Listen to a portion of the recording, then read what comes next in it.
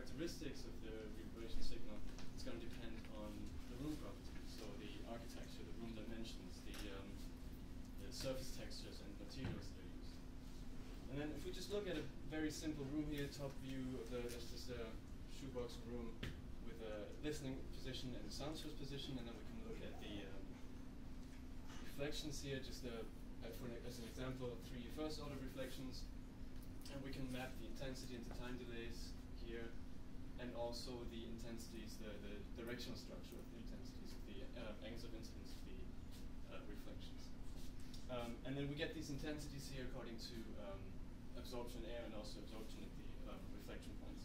And then if we keep everything the same, and the only thing that we change is the sound source location, we can see again, just an example here of 3 first order reflections, we can see that we get different structure both here in time but also for the directional structure of where the reflections come from. So we get different time delays, different intensities, and different directional structure.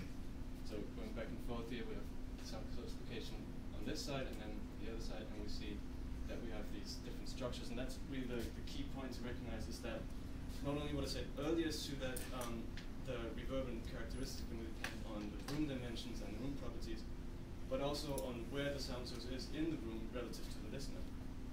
And then if we compare that to how we use reverberation as a mixing tool, what we see is that the most common approach is to have some kind of processor, in this case a plugin at an aux track that we send dry audio signals to. And what happens is that they get summed at the input stage here, and then they get all processed according to the same algorithm or impulse response, or in general just the same set of rules. So this dissonance here that I found is that the way we use reverb as a mixing tool doesn't fully reflect what is actually happening in the real world. And then the solution for this is to use position-based reverberation, meaning that the spectral, temporal, and directional structure or composition of the reverb signal is going to depend on where the sound source is located relative to the listening position. And of course, in mixing, how we position sounds is through panning.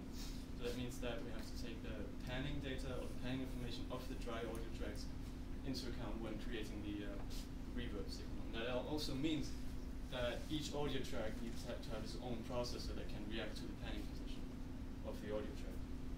And then, before moving on to the implementation, I want to quickly talk about 2 more things here. This research project that I found from the University of Victoria, where they recorded in a concert hall, they recorded impulse responses and surround at 10 different source locations on stage. And then they modeled that into a software where the user could place audio clips in these different locations and listen to what they sound like in different positions on the stage. And what's interesting here also is this quote from the introduction where they say, the ultimate goal is to fool the blindfolded listener to believing that they are attending a live performance. And that really shows what this position-based reverberation is meant for. It's really meant to create this ultra-realistic image of a sonic event. And then the second thing here is this plugin called NYU Pro. Also works with surround impulse responses, and the user can set these icons here. It's a little bit hard to see, but you have these icons and you can move them around on the stage area, and they all represent different audio tracks, and they're going to be treated with different surround impulse responses depending on where the user sets them. So common problems that I found while looking at prior work, research projects, and also at products that are available, is that the common approach is for the software to take control of, or the user uses the software to set the ratio of dry and reverberant sound. And then the software is going to control, through these positioning systems that we've seen here with the plugin, for example, is going to control the panning of both the dry sound and the wet sound. And I think that's a problem because even though panning is kind of a simple process, it's still a very important decision that we make during mixing. And I think that should be left to the mixing engineer to make that decision. And then the reverb software should be able to react to the panning position, either coming from the host software or provided by the user. And then the other thing is that all these projects, all these products, they always focus on the area in front of the listener, so mainly the stage area. And I think the great benefit of surround is really that we can create these immersive experiences where we could have instruments behind the listener. And I think we should be able to have algorithms or impulse responses ready for these panning positions as well. There should be no limitations.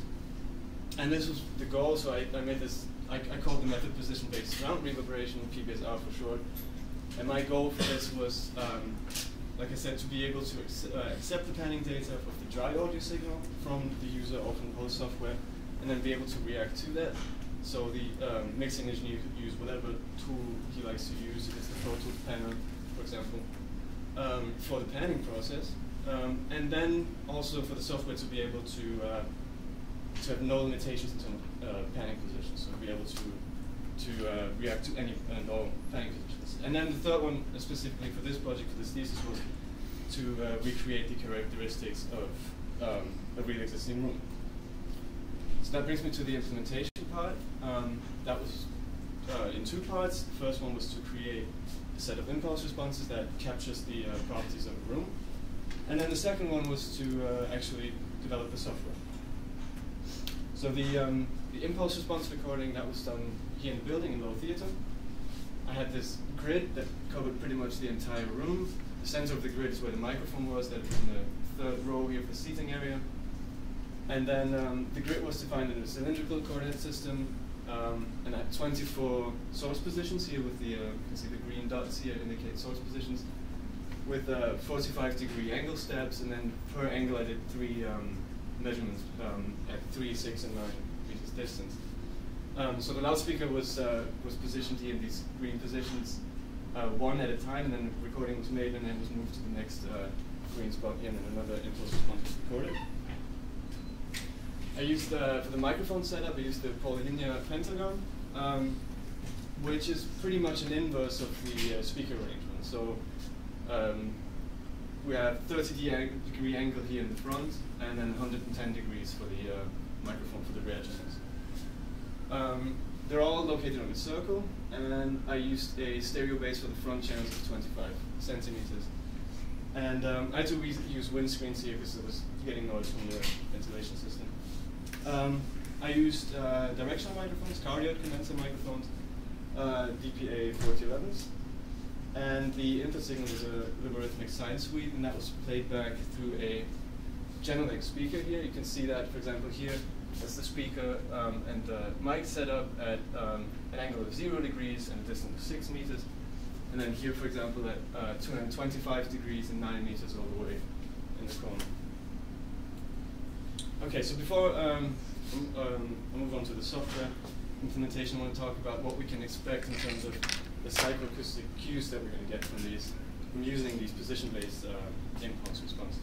And what you can see on the left side here is a set of 3 surround impulse responses with the surround channels from top to bottom. So we have center, left surround, right surround, from 3 different angles and 3 different distances as well. And then these red bars here, they indicate the arrival times of the direct sound.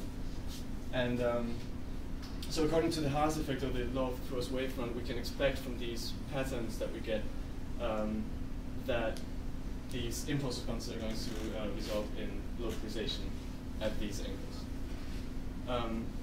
So if we have dry audio panned to these locations, and we use it in combination with these impulse responses, we can expect the localization of the dry audio kind of to be supported by the localization that we get from the reverberant sound. But on the other hand, if we imagine that we have, again, audio panned to these positions, and we just use a generic, or let's say just the first one for all of them, then for the second 2 positions, it would actually be contradicting to the localization of the direct sound. And then on the right side here, the clarity index, from looking at the literature, that seems to be a cue for distance estimation and distance perception.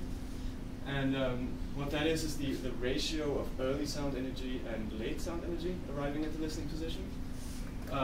Before 50 milliseconds, or before and after 50 milliseconds, and before and after 80 milliseconds in the case of C80. And that ratio is expressed in dB. So I calculated that for the recordings at 0 degrees at 3 different distances, 3, 6, and 9 meters. You can see how that goes down. That suggests that using these impulses as to create a reverb signal from these different distances is going to can be used as a distance cue for the listener. It's going to be perceived as these different distances.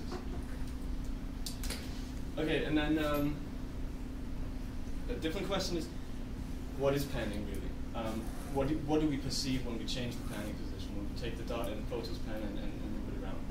And visually, from looking at the Pro Tools pen, it would suggest that we're moving a sound from here to here, that it's very precise, but what's actually happening, and that's, I found it in the literature, and I've also found that from my own personal experience, is that what's more precise is the angle, but the distance isn't really very precisely perceived. And that has to do with the phantom sources that rely on reproduction with multiple sound loudspeakers, and they don't create these kind of reflection patterns in the listening room that lets the brain really precisely localize them or estimate the distance. But we still get the angle relatively precisely, and so the idea here is to use the panning position of the dry audio to calculate the angle, and then let the user in the reverb software add a distance parameter. So that kind of gets into the area of where the reverb is kind of becomes part of the panning. It's kind of distance-based panning almost. So that's what we have. We have the Pro Tools panning here, and the user then, in this format, sets the panning here. We have the left, right, and front, rear, and that gets converted in the code to an angle, and the user adds the distance in the software. And then one thing to notice for this conversion here to the angle that's important is, if we take this dot here in the Pro Tools panel, we put it all the way here in the upper right corner, meaning that the sound would only be reproduced by the front right speaker. Visually, that would suggest that we get the sound from a 45-degree angle here. But that's actually not true, because the front right speaker is at a 30-degree angle.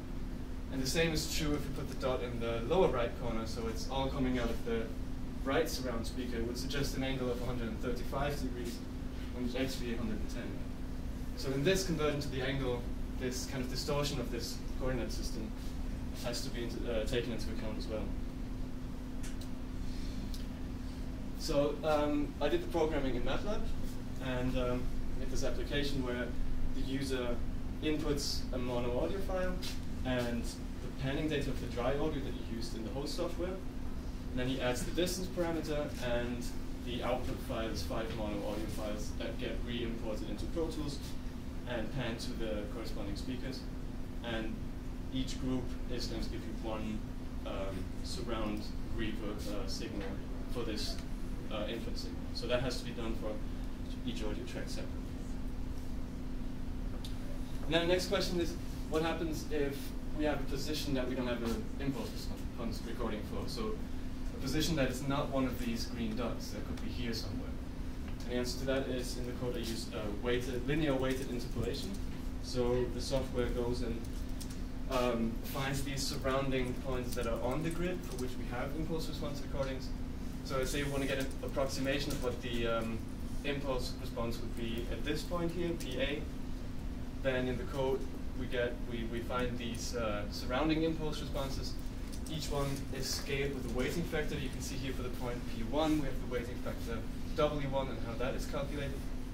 So each one is scaled with its own weighting factor and then summed to get an approximation of what the impulse response would be at that position.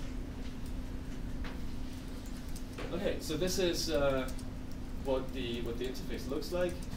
The user can copy the Pro Tools panning information here, enter the distance here, and load an audio file, and then convolve is going to create the output file. There's additional features here, verify position, that is just going to check that the distance that was entered is actually in the range of the minimum and maximum distance of the grid. Convert to angle, it is going to display the angle here, and this get interpolation data is going to show the user which impulse responses are going to be taken into account for the interpolation. So that could be done in the background, but it just makes it easier for testing purposes to follow what the code is really doing. Okay, and the Tonmeister album production. I did that with a friend of mine. His name is Andrew Weiss. He was here in the composition program at NYU, and I think over the course of 6 weeks, we had 3 full days in Dolan here for recording. And our idea was to kind of have these different approaches for each day. So for example, for one day, we decided to come to the studio completely unprepared, just not discuss anything, no idea what we're going to do, and just try to come up with something. And then another approach was to do the exact opposite. opposite, where Andrew wrote the piece, and we had demos that we sent back and forth. We discussed everything, and coming to the studio, we knew exactly what we were going to do. And then I mixed the music here in Dolan and surround. So you can see here, it's just from 2 different drum sessions that we did. It's from recording electric bass and electric guitar.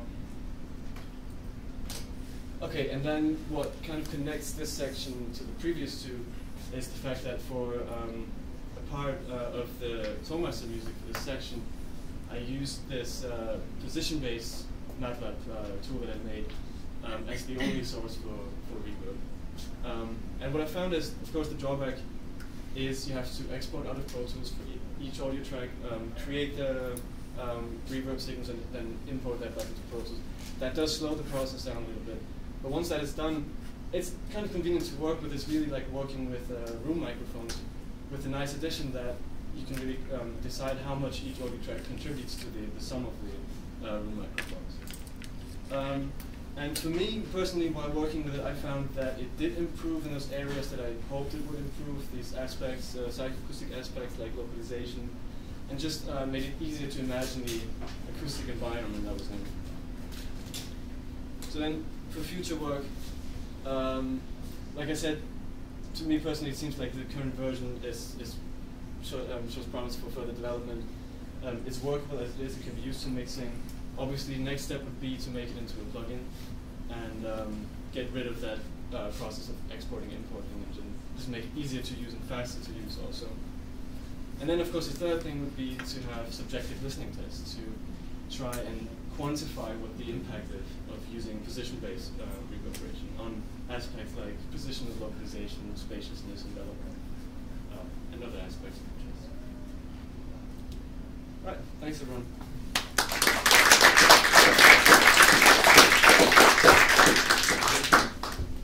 Thanks, Matthijs, for your presentation, and again, thank you for your great work all these years, well, 3 or so, 2 at least, working in the studio with us. And I enjoyed reading your thesis, very well written, and filled in some gaps in my knowledge about reverb. And I appreciate the work you're doing because, as we've spoken about many times, decorrelating signals is the key to not only stereo, surround, and multi-channel VR, all this. So it's a very timely subject to get away from level panning. Anything we can do to get there is great. With that in mind, I have a question, which is, in your thesis, you did some nice quantitative analysis of your results that some that weren't in your presentation today, but for the audience, I want to ask you a few things. I was wondering, what would you say, or what's your opinion, or what did you learn about the relationship between timbre and more time-based processing going on? Because typically reverberation is referred to as RT60. We have a little bit of EQ, but as your research showed, that timbre has quite a bit to do with the reverberator. And with that in mind, did you feel that using this reverberator transported you to low theater, or was it more just a nice effect? So part one, how would you weigh timbre to time-based processing as far as reverberators go? And two, tell us about the overall effect. Was it a concert realistic effect, or just kind of a fancy reverberator? Okay. To actually start with the second part, we did recordings there for concert recordings in Low, so I knew what music in the room would sound like. I think we did actually multiple sessions there. And then from using it now for the mixing, I do feel like it really recreates the room, especially if there's not too many sound sources, but also not just 1 or 2. If it's like 3 or 4 sound sources positioned around you, and each one's treated with the according impulse response for the according position. It really does feel like low theater. It's a very precise recreation of that room. It will definitely be interesting to see where the limits are, how small and dry a room can get, or how large and reverberant a room could be to still really get that image. And then the other questions, I guess, What's interesting in low is that there's very distinct early reflections because of the large reflective surfaces that we have on the walls. So there, time is really the main, the first thing that we realized when I was listening to those recordings. We really get if the sound source behind me, then the first thing I get is the reflection from the opposite side, very distinct reflection. But then in terms of timbre, I feel like that really brings across the different materials that are used. So if I have a sound source that is very close to the, or like more in an area like I showed earlier, where it's in the corner and the back area, and it's all reflective, then we get this brighter sound, distinct reflections. And then if it's near the curtains, then the timbre changes. And that also brings across the kind of where the materials, the different materials that are used in the room and where they are around. And I guess that also is part of why we get this precise picture, because we can really see if we kind of sound source to the front left, there must be the curtain somewhere there because it's much darker and less reflective than if we put it on the stage or behind it. Yep. Okay.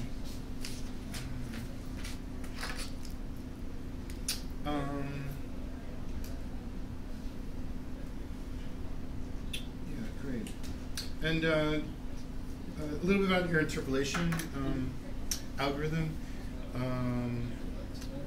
How many, I mean, did you feel 5 channels was enough to interpolate, or did you feel like when you were running your interpolation, it went from, you know, working great to, oh God, we're in a hole now, to, you know, how effective was that means? Yeah.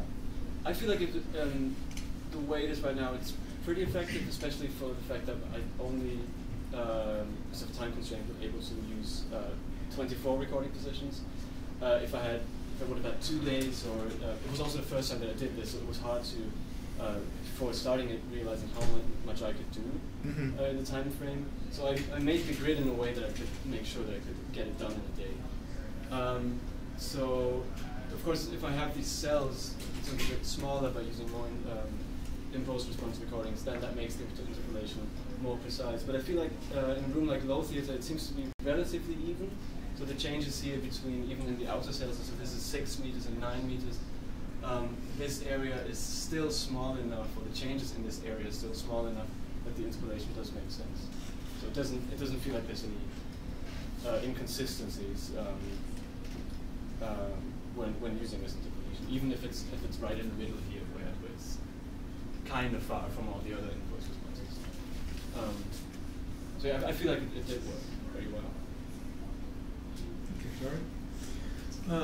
Yeah, impressive work. I would follow up on the question about the interpolation. So what evidence do you have that linear interpolation is the right thing to do here? Why would it be linear? Why did you pick linear? Do you know that linear is the best thing to do? Or? It might not be the best thing to do. It was, at that time, the most, not necessarily the easiest thing to do, but the one that was easiest handled by the code, definitely.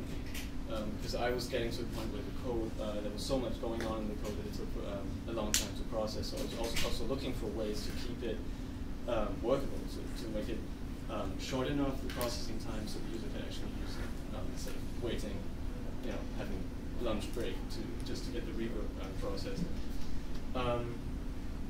So that's why I chose linear interpolation, just to keep it at that basic level. And it would also be interesting for future work, maybe to look into that and see if I could get away with a larger grid and then a more complex interpolation system to use less impulse response recordings, but a more complex interpolation.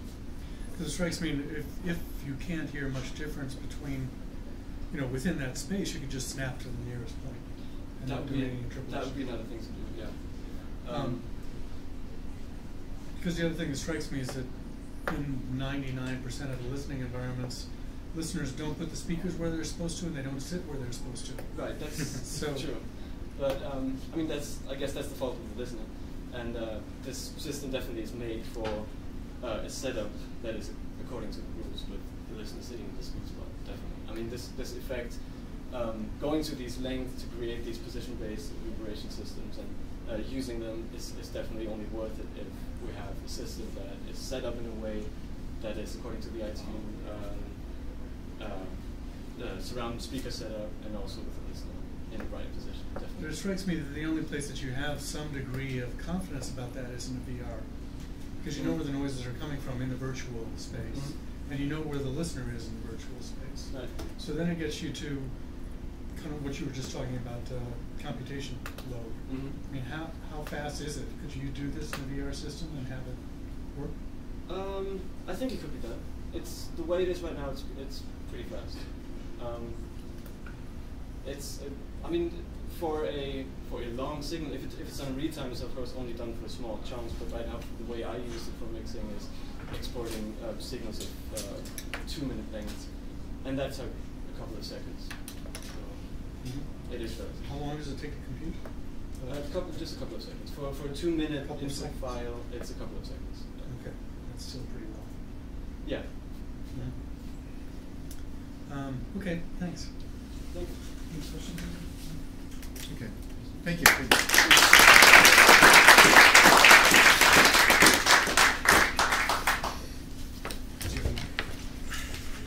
No. I think I'm pretty good.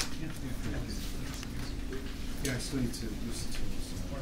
Usually it's too much just when we get to listen to it.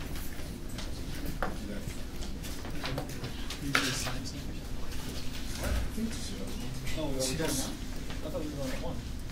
I think we just Going on what? until they're like We used to have to I know. I don't know.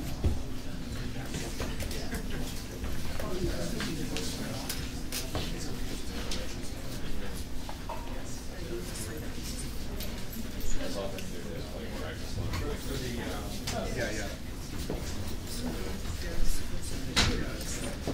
Right.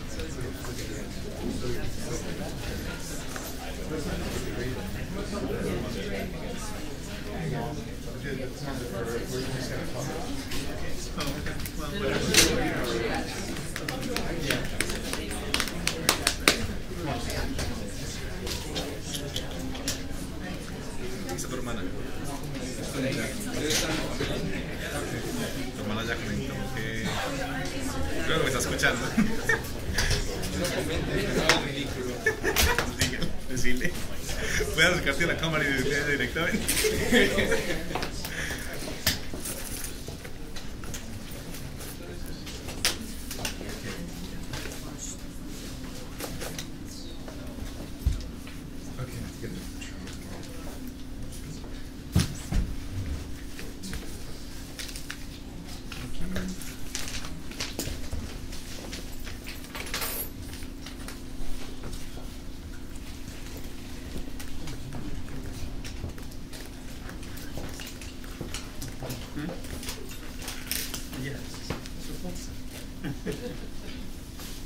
There are more chairs if you'd like to come here and grab a chair.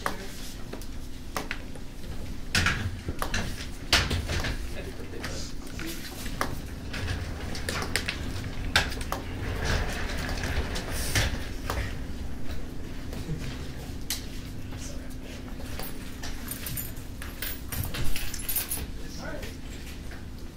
Hi, my name is Ernesto Valenzuela, and I'm going to talk about a native spectral enhancement approach for professional-grade virtual reality environments.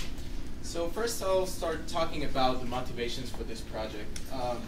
As you can see on screen, there's been recent technological trends to the size reduction of technological devices. This is just 20 years of development to take us from 16 megahertz in CPU to 2.9 gigahertz. And this trend has also impacted the pro audio world. It's no surprise that a good amount of award-winning albums that are out there are mixed only in the box as opposed to with analog gear. And the reason for this is portability, that you can take your working device with you to wherever you go. Budget, of course. And enhanced functionality, which, for instance, in this particular case, you can recall every single button, while in an analog DIV console, you cannot. So this made me thought, well, what's missing to take a pro audio environment and just take it with you on a headset or the Oculus and a pair of headphones? And the answer for this is a pro audio simulation. which means having a reliable environment and that it's stable enough so that an audio engineer can use it. And for that particular reason, there has been a considerable amount of efforts to do enhancement approaches to get to this ideal simulation. I'm going to talk about specifically the spectral enhancement approaches. I've classified them in two basic categories. The first one is measurement-based methods, and the second one is aesthetics-based methods. The first one, the measurement-based, is such as the work by Huxford in 2002, where he realized that the coloration of the signal comes from the correlated information of the HRTFs, or the mid version of the HRTFs, while the side version of it gives the spectral cues to localized objects. So basically what he did is an MS version of the HRTFs, and then deconvolve the spectral frequency to itself, so that he obtained a flat line. So in theory, that he obtained no coloration from the simulation. However, practically, he had some ringing and unwanted artifacts. On the other hand, work by Silso in 2002, which is the aesthetics-based methods. What he did was he commissioned the engineer that tunes DC electronic input responses to select HRTFs from a pool of HRTFs. And then he chose also headphone compensation curve for that same HRTF. And then he tuned it to, in words of the author, what sounded best. So he didn't run statistical results on what he found, fortunately, but he said that it was very, very successful. And at the end, this can be a little unstable in terms of who's tuning the system. There's no reference, it's just tuning to the aesthetic taste of the tuner. So I addressed this issue by proposing a method that is a mid-ground between these two approaches.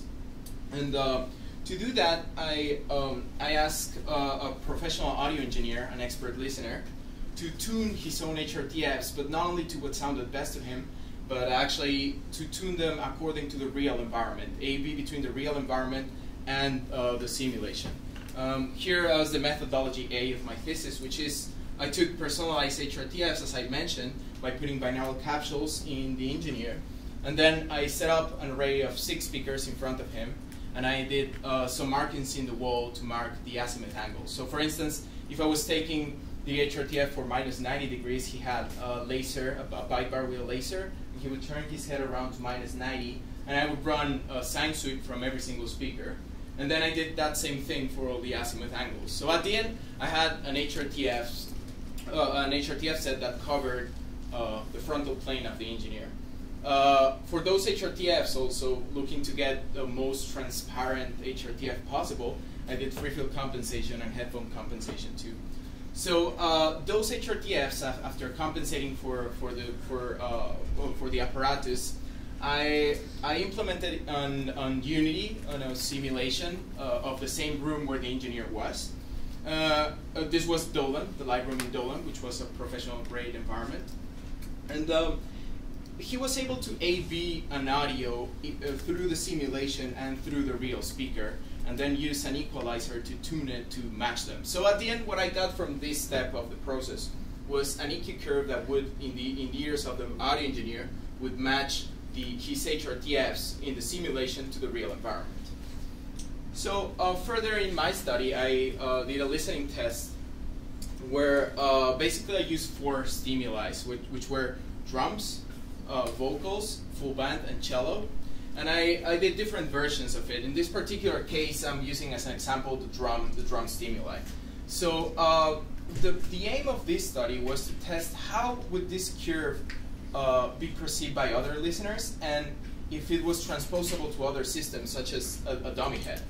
So what I did was 4 versions, which were I extracted 0, 20, and -30 degrees HRTFs from the dummy head and the engineer's head. And I did the 4 versions by one of them adding the enhancement curve that the engineer designed, and one with only headphone compensation. And the same thing I did for the HRTFs of the engineer. And what the listeners were asked to do was to compare those versions that were randomized, and of course it was a blind test, to compare them to a known reference, which was the same monophile, in this case drums. but with no spatial qualities, just regular panning and headphone compensation, so that they would be comparing the same frequency. Oh, and the study was performed in Dolan to keep it consistent with the visual stimuli. I used the following GUI, which was based on MATLAB. And as you can see, those are the 4 hidden sounds that I talked before, and they could play the reference. And they rated in a scale of 0 to 7. The listeners were asked to grade for these 3 particular characteristics, which were spectral naturalness, how realistic it sounds, externalization, if it sounds inside the head or coming as outside the headphones, and coloration, which was how the frequency spectrum was preserved due to the spectral content, spatial content, I mean. So when I obtained the data, I did a general factorial regression to analyze the data. I used these factors, which were the dummy head against the human head, processed and unprocessed being one with the enhancement curve that the engineer designed and one without it. And I used the instruments, which were the 4 instruments that I mentioned before, and the 3 locations. The results from this stage were that in terms of naturalness, there was a general improvement of 8.3%. Of course, it was statistically relevant with a p-value of 0.008. In terms of externalization, there was no significant value in general or in particular, but I'll talk a little more about that in future in this presentation. But in coloration, there was no general trend. So in general, the coloration was not affected. However, there was a significant relationship between the dummy head and the process and unprocessed factors. To analyze this in depth, I run what I call a specific factorial regression, which was pretty much I took 2 of the factors and then realized a general factorial regression just for those particular values. What I was trying to find is how would my process affect that particular situation. So in this case, for instance, I used the dummy head versus the process, and then I run another additional general factorial regression for the human head. And from the specific general factorial regression, I also run it for instruments versus the process, and of course locations versus the process. Every single location and every single instrument. And from that specific analysis, I found that the human head had a statistically significant value with an improvement of 11.1% in coloration. This was just for the human head, not for the dummy head. And also, there was a statistically significant result for drums and any other instrument or any other location in terms of coloration. And in terms of naturalness, again, the human head was the only one that draw statistically significant results with a 15.9% improvement. And in terms of naturalness, I had a statistically significant result on 20 degrees and the full band only, no other instrument. In addition to the listening test of the entire subject pool, I also run the experiment through the engineer that designed the curve.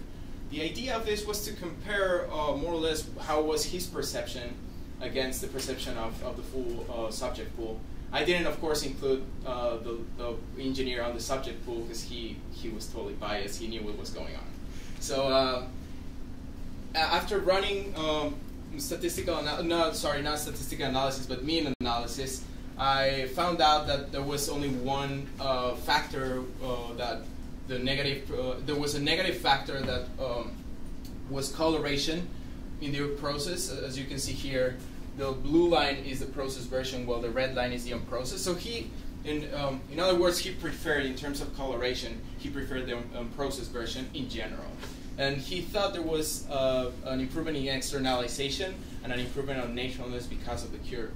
In addition, there was an interesting result that showed that there was an improvement on his HRTFs, as you can see here, 1.9 to 1.8 improvement. These are the means, 1.9 and 1.8.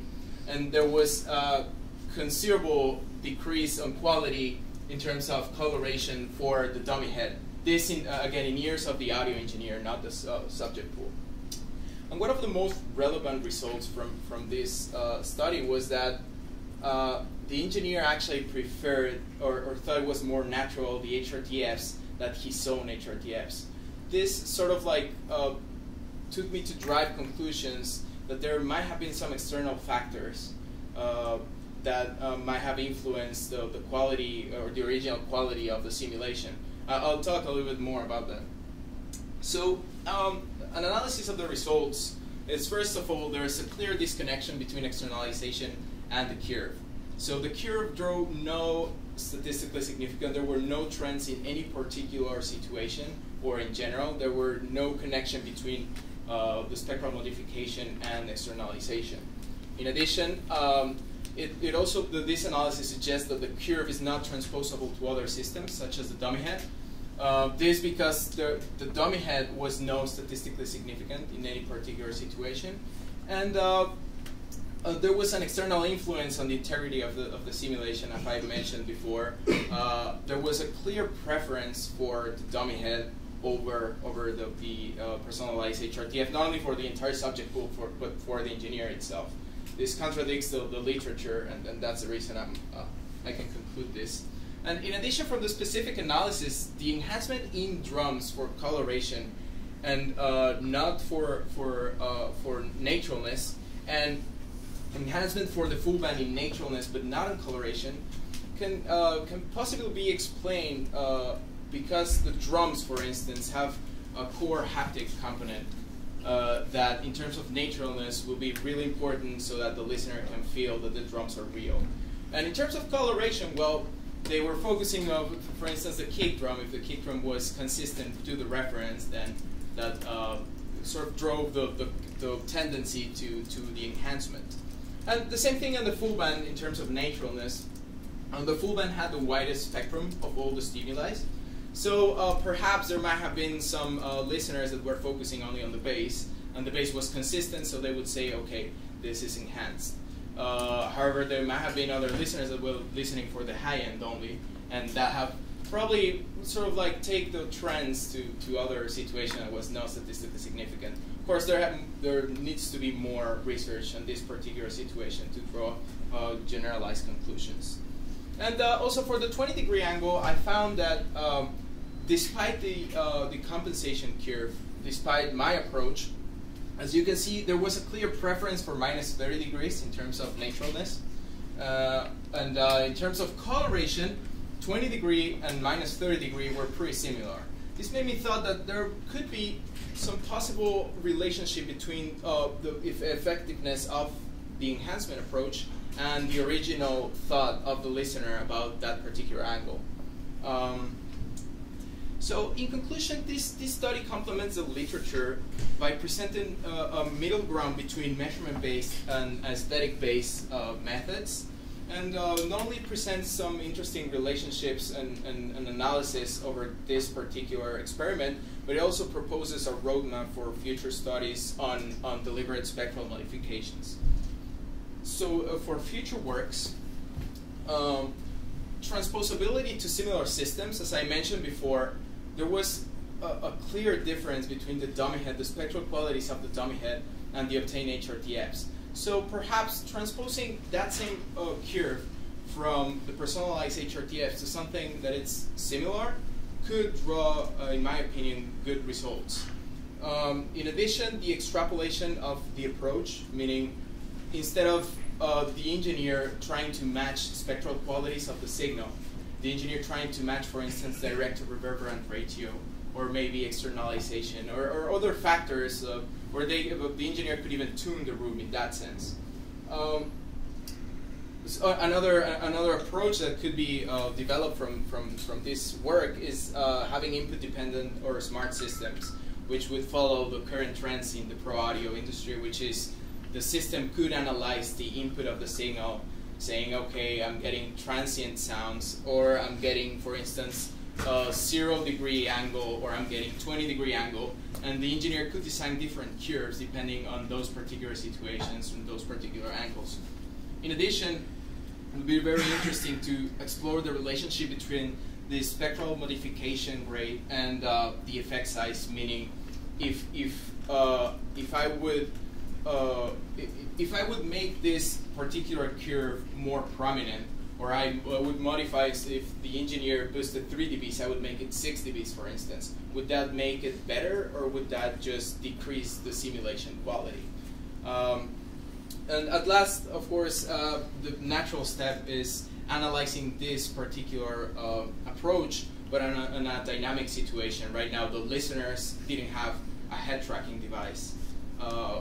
However, a natural next step would be to have a head tracking device, and so that the listeners could move their head around and evaluate every possible situation. And of course, have not only spectral qualities, but also location qualities, if the location is affected by the spectral changes or if it's consistent.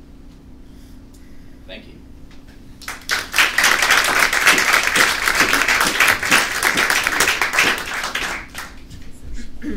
Thank you, Ernesto. I really enjoyed reading your thesis. I thought it was very well written, and it was a real pleasure to read it. And thank you also for your presentation. I think this is a very timely topic because everybody is now kind of striving to find that better sound. And that better sound means so many different things to different people. And all we want in the end is to have that better button that will work for everything. But as we all know, it's very subjective, and that better button means different things to different people. So this is a really nice step in a direction to kind of figure out what can make sounds better, especially that more and more people are listening through headphones or earphones, and where the quality of the sound is more limited. So I have a few questions and also some comments about your document. My first question to you is, when you were doing your experiments, did you present the sounds multiple times to your subjects, or I mean, did you? Because subjects tend to answer differently, even if they're listening to the same thing. So sometimes, you ask this, do you prefer A or B? One time you may get the answer, well, I prefer A, and then 5 minutes later they prefer B. Did you do any analysis of within subject variability in the listening experiment? I didn't do particular statistical analysis within subjects, but I did sort of like a training section in the beginning of the experiment. I would go through with the listener. I would open a dummy GUI, and I would play the audios and make sure that they knew what was going on, and they were able also to make me any questions at any point in time. And of course, the test was long, was very, very long, and there was tons of information. So at the end, there were my idea was to evaluate for every possible situation. So they were evaluating for 0 degrees, but not only for one instrument, but for 4 instruments, and they were listening to it in different approaches, different situations, and then they would grade that one for naturalness, then they would grade it for externalization. So they definitely had some, they were familiar with the sound already by the time they started doing the experiment. But you didn't ask the same question to the same subject twice, just to see if there's consistency. Okay. No, I did not. I only did the particular question, and that pretty much also because of length. I had to take out some questions, and I had to take one instrument out too, because I mean, by now it was 50 minutes. The listening test. There was a listener that took an hour and a half, and of course, the room it's difficult to get for 5 days in a row. Of course. Yeah. Okay, that makes sense. It also made sense to me that externalization wasn't affected by spectral coloration because, I mean, in literature, and I'm sure through your testing too, you've noticed that it's the room really that has the bigger effect on externalization. So that was good. One thing that did strike me a little bit is the preference for, I mean, it was a sweet and sour moment, but the preference for the dummy head HRTF versus personalized HRTFs, which really, as you said, contradicts the literature. But when looking at the frequency response of those binaural microphones, yeah, there was one totally off. But, I mean, yeah, and I think that is really primarily the reason why you might be getting those results. But it's also good to hear that that there is some good quality to the dummy head, because we're all looking for a more generic or a general model when it comes to listening. Personalized HRTFs never be viable. How would you make this into a commercially viable product? Oh, well, there's, I mentioned on my document the NX from Waves. They're already doing it, and they have like an awesome system with a head tracking device. They send you the head tracking device, you put it on your headphone, and you use it like that, but it sounds terrible. That's the main problematic. People are really amazed by it, but they are amazed because it's pristine and nobody has done it before, but nobody would mix something in there. You cannot trust it. So using this approach with a system like that, I'm not thinking on designing the entire system because it's already designed by Waves. So it's sort of like something that has already been done, but this one is also backwards compatible in the sense that you can combine it with our enhancement approach, and it's already sort of like in the box because you put it on the HRTFs. So it's compatible with any spatial system pretty much. Like it doesn't matter if it's a plugin for something or if it's an experience.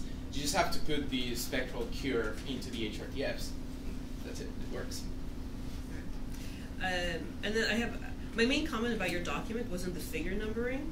I know. Which was all over the place. Yeah. And so you really need to fix that because we had 3 figure 5s or something like that. Yeah. So you really need to fix that. And I have some other minor comments about your document. Yeah, I enjoyed it very much also. I also think it's very timely. You had a nice chart in the document that wasn't in your presentation showing the engineer's curve versus a flat curve. Can you say more about what you were comparing it against? What's flat in that diagram? Sorry. So you showed the engineer had changed the response. Yeah, that. Mm-hmm. So changed it with response to what?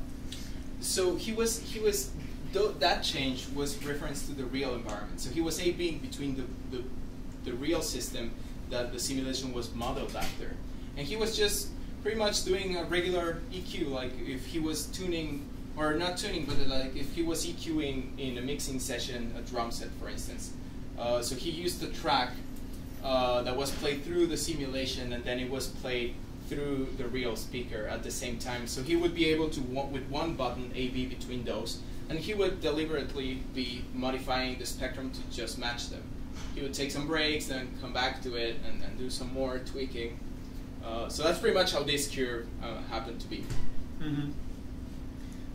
But the personalized HRTF curve is different from this curve. Oh yeah, absolutely. Yeah. And how did that one differ from, let's say, a normalized HRTF? Can you say something about how that was different from what a generic HRTF would have been? Oh yeah, I mean the thing here is that there was some I would say artistical input in that sense. So if you take generalized HRTFs, you pretty much get what you get, and that's pretty much what I mentioned on the measurement-based approaches, enhancement approaches. What you measure is what you get, and there's no really input into how to change it. Or I mean, there's a lot of approaches that just take the curve, invert it, deconvolve it, and you get a flat line. But again, if that sounds terrible, if you don't get the results that you are expecting, there's no artistical insight on it. It is what it is. So in addition to having personalized HRTFs as opposed to generic HRTFs, this curve gives the engineer some sort of like artistical input into the system. I guess the reason I'm asking is I'm wondering if there's some kind of middle ground between personalized HRTFs, which are unworkable, and the generic ones in terms of noticing what are the kinds of changes that people make. I mean, are there changes that are often made so that you can have a generic that is more like what people want? Absolutely. Yeah, I mean, there are some approaches in that sense. For instance, exaggeration of the cues. There's a lot of studies in elevation. They just analyze which particular frequency changes with changing the elevation, and they just exaggerate that particular. Even the NX, the Waves plugin that I talked about, that when you measure your head and it adjusts mathematically how would those HRTFs sound because of your head size and whatnot. But in this particular case, this curve is also compatible with that, so it could be definitely embedded with that same thing. Okay. What is the difference between naturalness and colorization, and to what extent are they correlated? Well, naturalness is more of a feeling of how realistic it sounds. Something could be, for instance, if I listen to drums, I could say, well, the kick drum sounds a little boomy to me because of the simulation. The low end is accentuated, but it sounds pretty realistic. It just sounds accentuated. It sounds like a speaker is there playing an accentuated low end.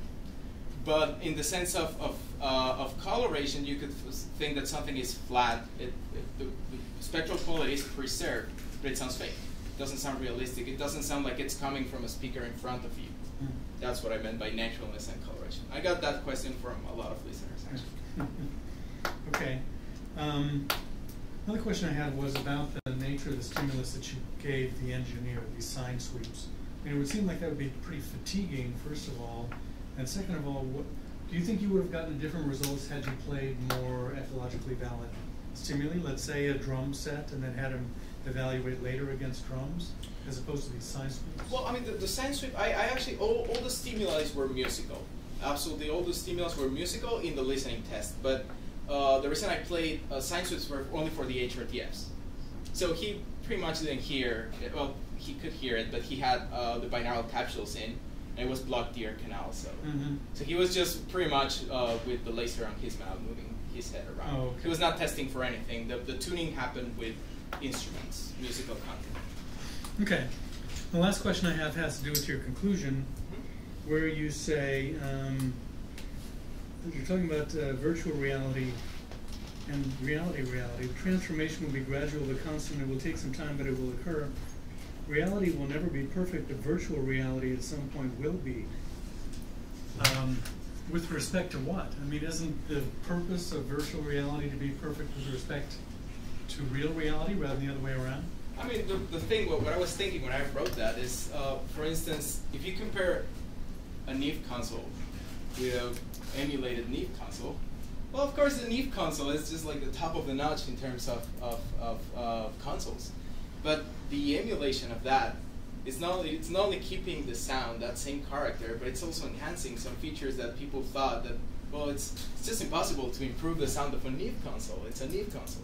But you actually can improve the sound by adding some extra features. For instance, I'm thinking from the top of my head, MS. Add MS to it.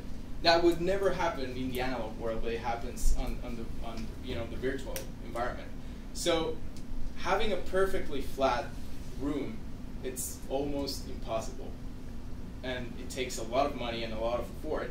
But in virtual reality, you can have a flat room, a completely flat room. And what I mean is that you have actually a perfect reality, and music will transform accordingly, in my opinion. Yes, well, you could argue that the not flat room is more perfect because it's more like what we experience without headphones. Well, at the end, it's a sort of like a mid-process between the final user and the engineer. You're just trying to make the engineer's life easier by getting a flat frequency response that ensures that it's going to sound at least decent in every single speaker around the world or every particular situation. Okay. I get your point. I think you might phrase it a little differently just because it sounds like you're trying to improve on reality, which is sort of a strange concept. Okay. Anyway, thanks. Thank you.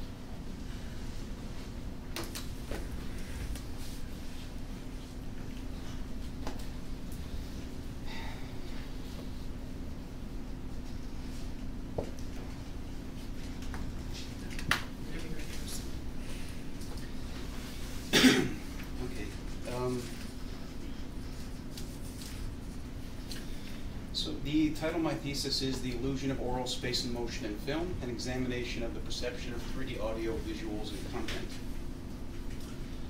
So the motivation of the thesis. 3D audio has become more popular in the last few years, especially in film and virtual reality. I do sound design for film and theater, so naturally I was inclined to see how I could incorporate it into my work, both creative and technically. Now, what I came to find is that the two of the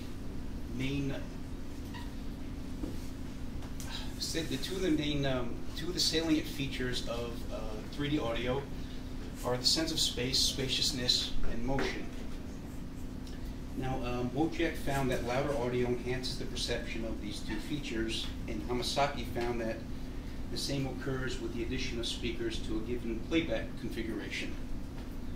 Now, in terms of oral composition sound design, Sergei Eisenstein has a theory. It's called audio-visual montage, and simply states that he looks into the ways in which visual and oral composition work together to elicit motion in a cinematic work. So it seems obvious. That the design of the audio and visuals relates to the perception of the film, but I couldn't find an empirical study that verifies this or examine in what ways this occurs.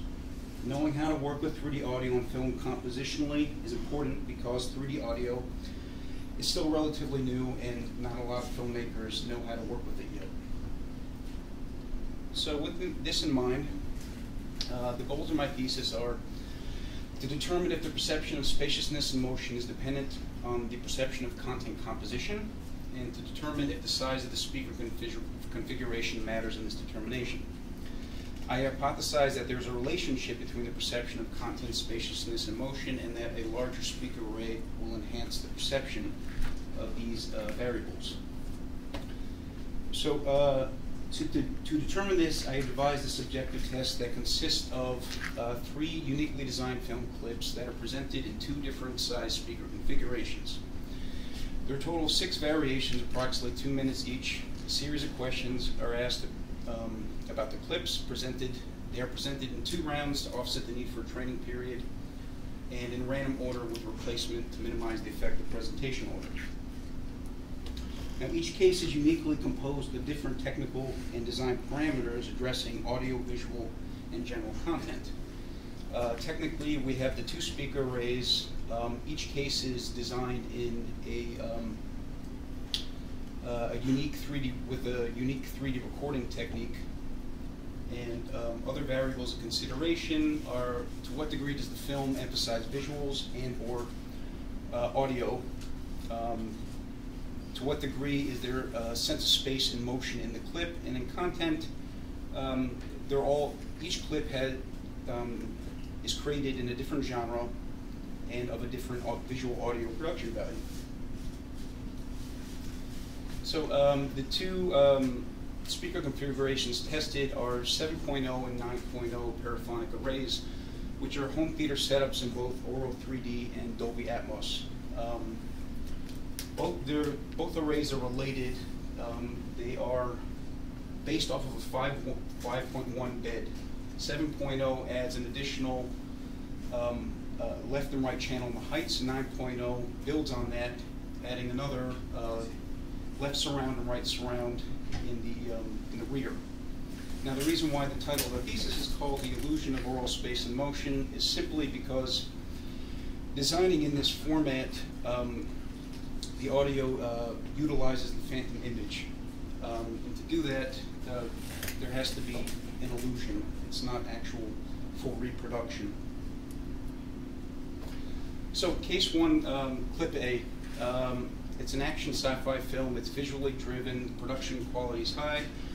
The space and motion emphasis in it, I call it complex because there's just a lot going on. It is designed with a 5.1 surround sound reverb plugin.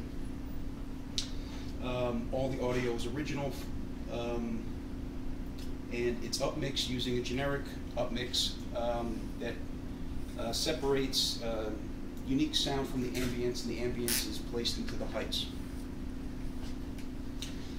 Case 3 is a rom-com that is actually dialogue driven. The production quality is low, and the spaciousness motion type is simple. There really isn't any emphasis of space or motion.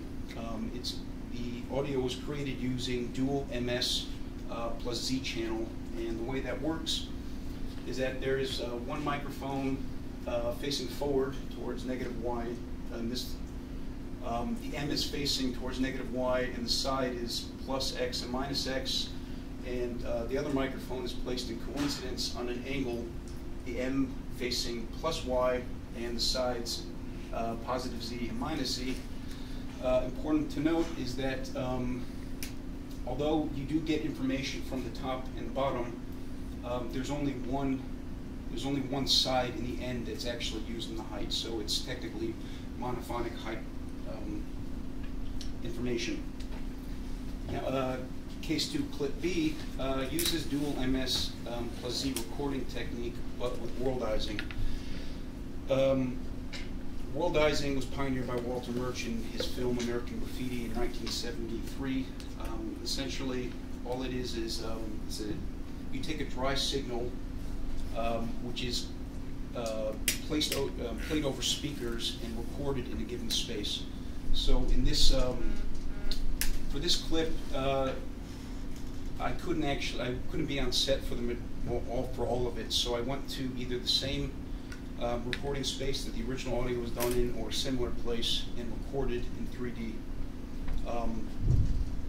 in those with the dual MS plus Z.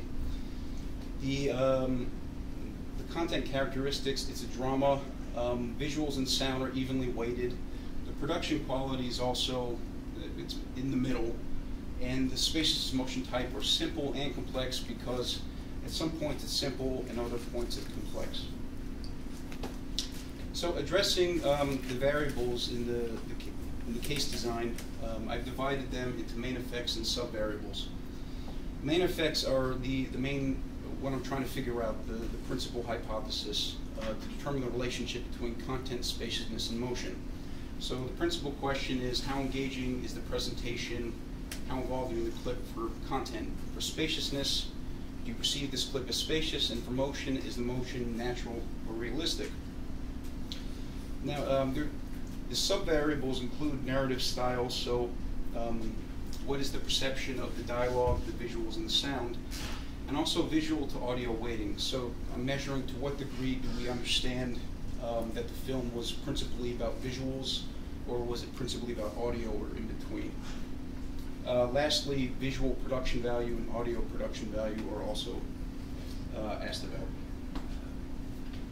So the procedure, I analyzed the variables cross-case and between array. Simply what this means is that each variable is compared against itself, either to each case. For example, variable 1, clip A would be compared against variable 1 in clip B in cross-case analysis. That would happen one array at a time. And in between array analysis, variable 1 in 7.0 would be compared against variable 1 in 9.0. Now, to determine, I'd like to determine what the similarity is between the variable in each case and then each array. To do this, the main effects are analyzed using a related pair sign test. The sub-variables, due to statistical limitations, had to be done descriptively. I'll discuss the limitations a little later. So there was also objective analysis that took place. I recorded HRTFs of the 6 cases with a Neumann K100 dummy head, and parallel to what I was doing with the subjective inquiry, I measured the standard deviation in gain and in content. And the content is done with gain normalization. Anything that isn't unique will be evened out in the normalization. The statistical technique used for standard deviations and normalized root mean square error.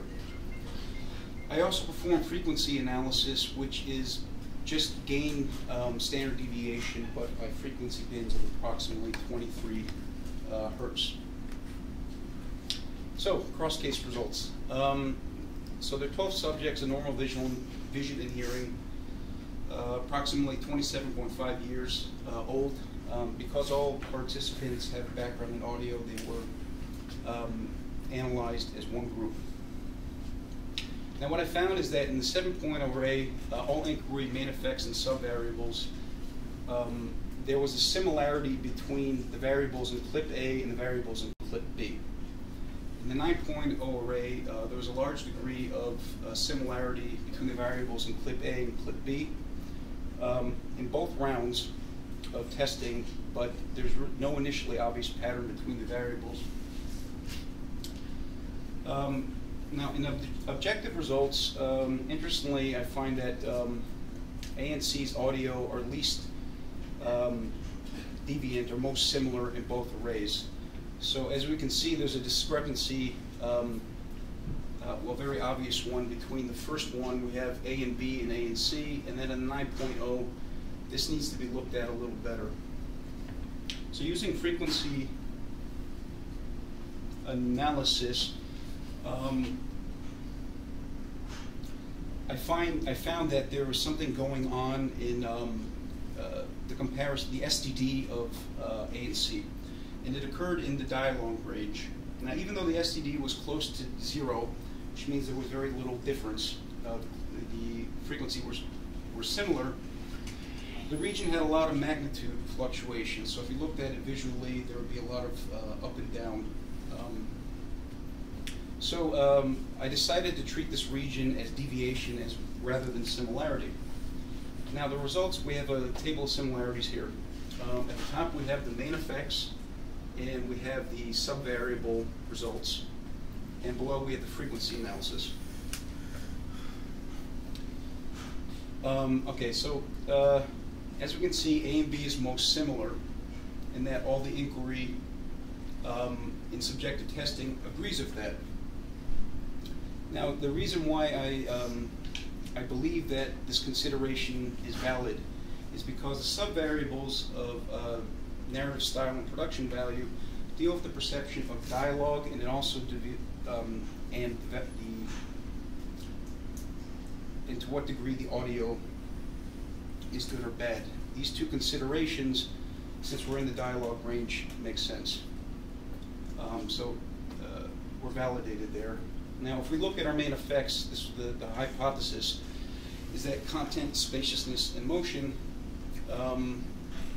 there's a relationship between them. And as we can clearly see in the 7.0 array, at least in terms of the similarity in gain between clips, there's a very obvious pattern there. So more specifically, okay, so dialogue was considered as deviant. Clips A and B, if you were to take the frequency analysis into consideration, A and C was actually less similar by a relatively large margin. A and B was less than A and B, and B and C the same thing, but an even larger margin. So in the end, we see that objective results agree of subjective similarity. A and B is most similar, not A and C. And the subjective results are validated, leading to the conclusion that there appears to be a relationship between the perception of content, spaciousness, and motion. Now, if we go into the 9-point array, we remember that there's a lot of stuff going on. It's not as consistent as a 7.0. But if we look at the similarity test of gain, we find that the same thing occurred in the dialogue range of A and C. So we treat this region as deviation as well. Looking over here, we see that A and C is actually still the most similar by a relatively large margin, which I will describe. Interestingly, though, AB and BC are actually of approximately equivalent similarity. So what we have here are two relationships. One where A and C is the most unique, and AB and BC. AC is correct. We see that subjective results in the first round, or just in general, we have still a lot of A and B, which may be in line with the similarity of equivalency between AB and BC. It's still incorrect, though. So we have to go a little further. Specifically, A and C still contains the largest degree of similarity by 3,400 hertz. And again, interestingly, A, B, and BC are of approximately identical similarity at around 13.2 kilohertz of similarity both. So we have a question: why AB, not AC in the 9.0? I believe it was done with probable cause. There's a reason behind it. A and C should have been, if we look at the original assessment, A and C should have been universally recognized. However, there's still a discrepancy, and the reason I believe that there has to be a reason for this is because the chance occurrence of this occurring is improbable, because the 9.0 content was presented at the same time as the 7.0 content, and it was done in random order. So there has to be a relationship. So looking at the first round of the 9.0 array, we notice that there actually is evidence for the AB coupling. We see AB, BC, and AB. So it appears that the equivalency is recognized, which, if we look at the 7.0 array, AB and BC, there's a predominant, we have A and 3 of these, which agrees with the 7.0 array. So with this taken into consideration, there's an indication that there may be a correlation in the response patterns between arrays. Looking at the second round, we find that there actually is an inclination towards more objective similarities. So we, comparing the frequency analysis, A and C is the most similar. We see that in motion, A and C is actually acknowledged now, but it's acknowledged at the same time as A and B. Now, the NAs mean that there was complete autonomy between cases in the variable. This was actually, as mentioned, built into the design of the clips. So that was recognized in content and also in narrative style. But what we see is that NA also existed in the first round perception, and that there still is some first round perception in some of these variables. So the indication is that there's a move towards objective understanding, objective relationships, but there's still reliance on the first round. Generally speaking, as you can see, there's a lot of relationships here. In 7.0, we have only one. So 7.0 array it appears to have been taken in holistic consideration, whereas the 9.0 was reductionist. Each variable was looked at separately or determined separately.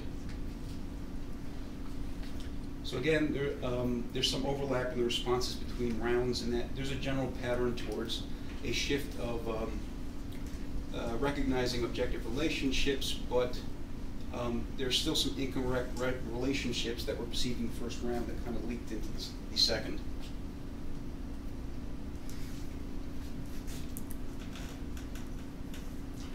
Okay, so if we compare rounds, we see that the objective similarities are clearly perceived immediately in the first round and unanimously in both. 9.0, again, objective similarities are moderately perceived, but with some dependence on the first round perception. To me, this indicated that a training period was necessary.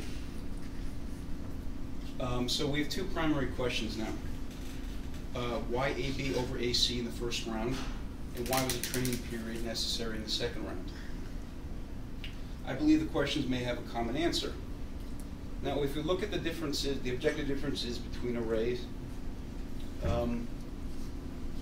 we find that in A and B, the data suggests that it's easily recognizable, and there's only one similarity set.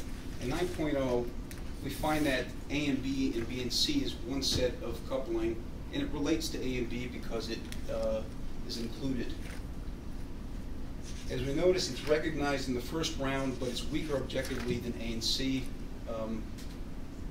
But the data suggests that it's easily recognizable. A and C, not related to A and B. It's a lot stronger objectively, only partially recognized. In the second round, data suggests that is not easily recognized. But if we look at it again, we find out that this has two sets, that has one set. A and B exist in both arrays. So my conclusion is that A and C was just very hard to perceive at first due to the prevalence of A and B. Additionally, because two sets were perceivable in the 9.0 array, the participants may have gotten a little confused initially.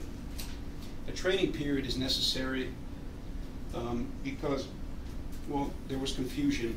Evidence for this is the subjects did not agree of the coupling in the second round and moved towards the observation of objective relationships. The perception, but there was still the perception of the first round relationships. So even though there was a heavy reliance on the first round perception, by the second we're moving a little away from it. In the end, my assessment is that maybe a little more training was necessary due to the complication, or rather the convoluted similarities.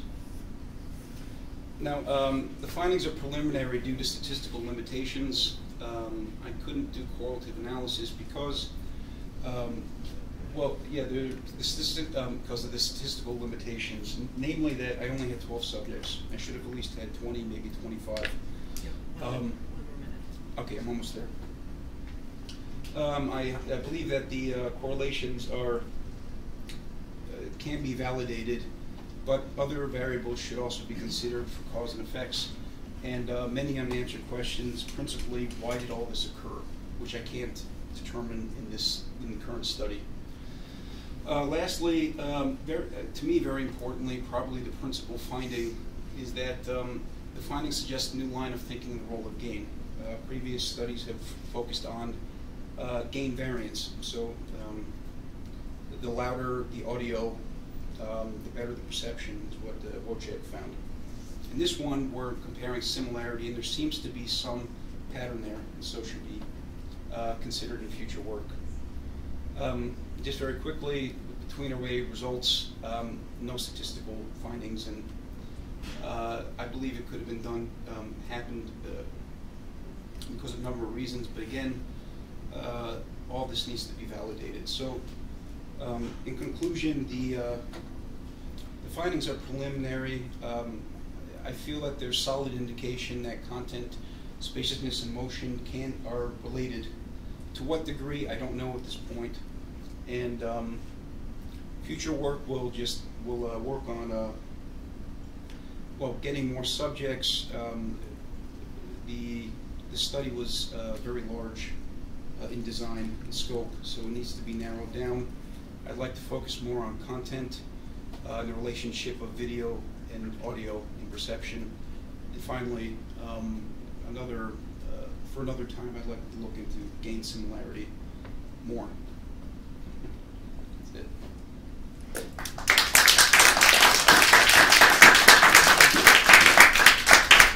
Thank you, Chris. This is a very interesting topic and one that is very relevant to the sound and audio community. And I find that your written document and also your presentation is now much more focused than it was in your last presentation in the summer. And so you've done a lot of good work in that. I have a number of comments on the document, but let me just first start off with the questions. So you say in your document, also in your presentation, that the training factor was, or the lack thereof. What kind of training or what kind of instructions did you give to your subjects? To remember specifically, well, in terms, just to quickly start off, in the fact that it appears that similarity occurred in gain, it shouldn't. The fact that I feel that the 7.0 and 9.0 were considered at the same time shouldn't have occurred, because what I asked was that each clip be considered separately. I mean, naturally, that's not going to happen. it's I'm sorry, I'm having trouble remembering the exact instructions right now. Because where training becomes really important is we want to eliminate the effect of a novice subject where the responses will be different at the beginning of an experiment versus toward the end of the experiment. So we go through a training period to kind of eliminate that. So did you, when you were looking at the results, did you see a difference in how the subjects were responding?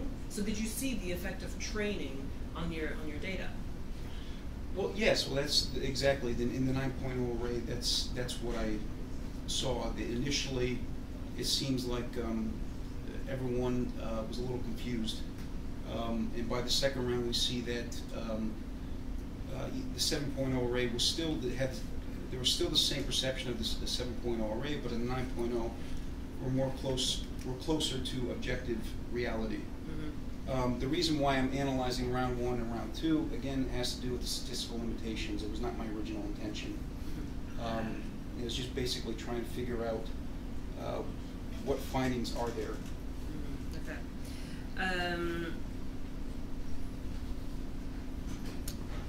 On page 40, and this is something that you didn't touch upon here, you say that you chose the film clips based on 3 criteria, and those were genre, the narrative style, and the film quality.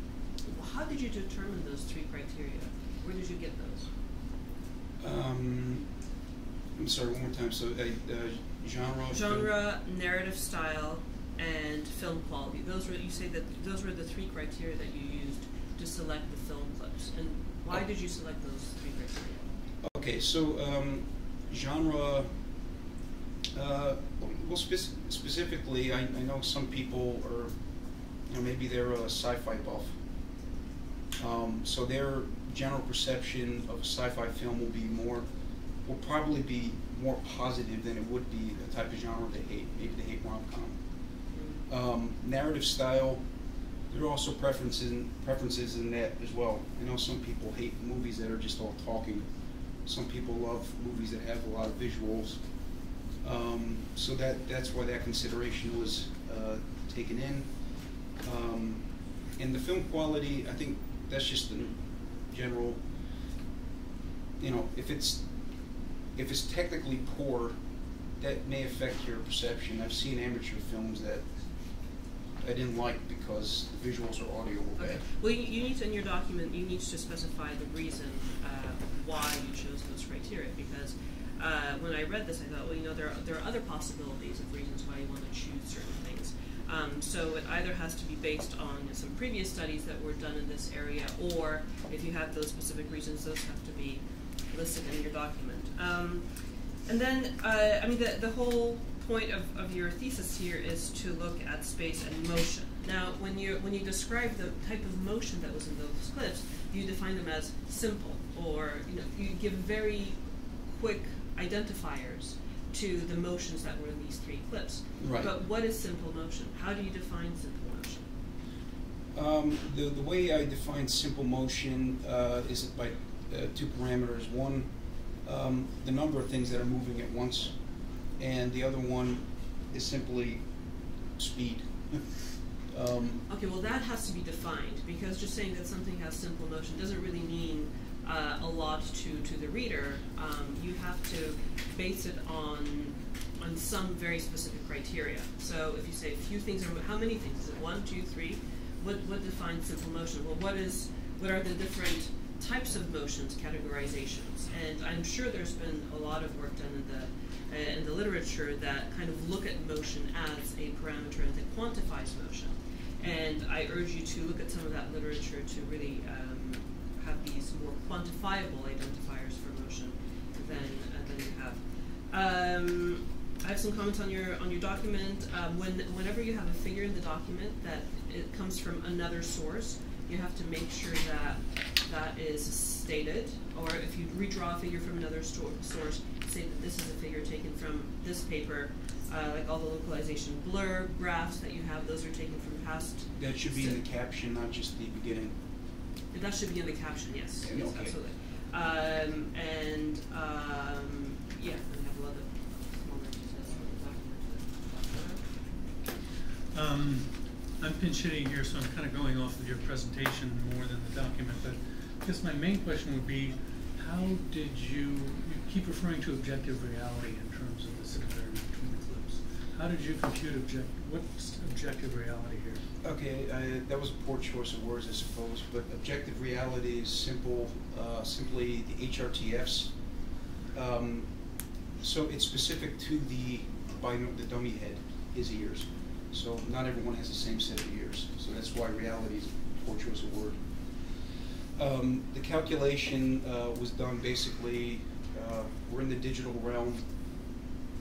The audio was analyzed in both the time and frequency domain first.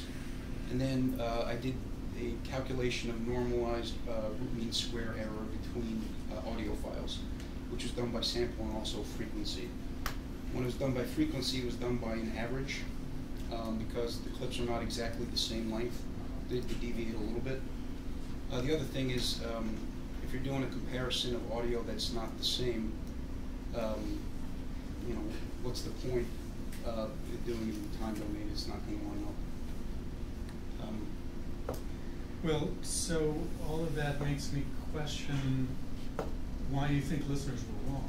You keep saying that when there were 9 speakers, they were more likely to be incorrect than when there were 7. But I mean, what you were doing is different from what they were doing. I mean, your measure of reality is one thing, but how? I mean, maybe they're right. Maybe, you know, with 9 speakers, what they hear is more accurate in some way. Well, the reason I mean, of course, everyone, they're right in one way, and I believe they're wrong in another.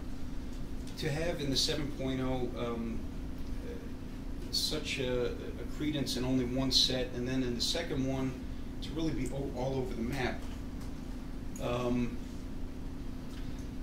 I guess what it hinges on, which is I believe you're getting at, is that I performed the same operation in to the dialogue range in the STD in 7.0 and 9.0, and I probably glossed over this point. Even with that consideration, the AC comparison was still largest by far. And even if I didn't do anything to the dialogue, because I was doing it in the AC comparison, AB and BC would have been of approximately equivalent similarity. So those are the facts I have, and everything else is an inference. So you always played this, so all subjects heard 7 and then they heard 9? No, they heard 7 and 9 in a random order. Okay. So there were 3 cases and 6. There were 6 variations randomized, done in 2 rounds. Because you were suggesting before that you thought that listening to 7 first might have given them some habituation effect. If they were used to hearing AB, so that's why it carried on. But if it was random, then that wouldn't be the case, right? Yeah, I apologize for that.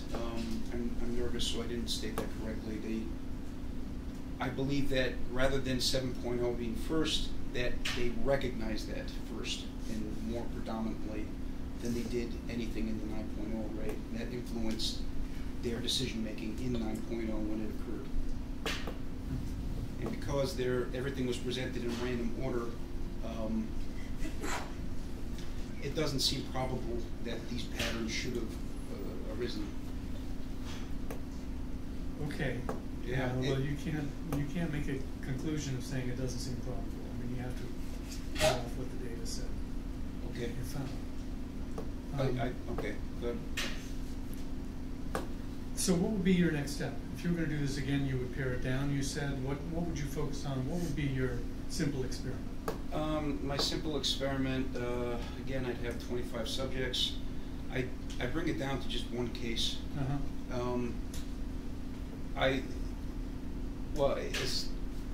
think I wouldn't focus on the arrays. That's basically proven. Don't need to deal with that. Within the one case, if we take away the similarity, gain similarity, that's another topic. I just run the experiment again with just one case, keep it very simple. Even though I would do it in 2 arrays, it just everything was overly complex, and I believe that my questionnaire was just too big. I'd already cut it down, but it was, I think, 3 pages for each thing. So. Okay, thanks. Thank you. Thank you.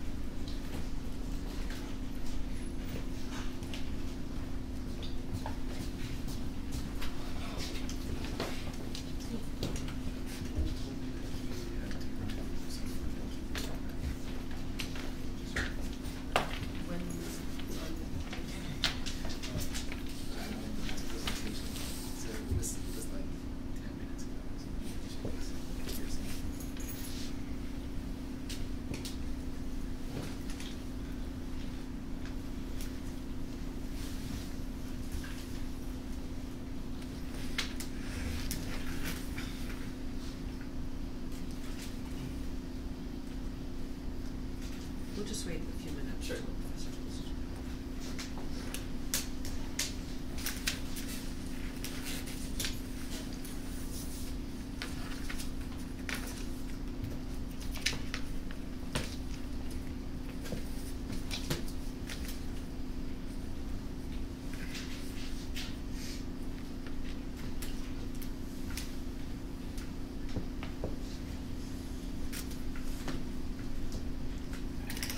Professor Feinberg, would you like to sit next to me for this one? Sure.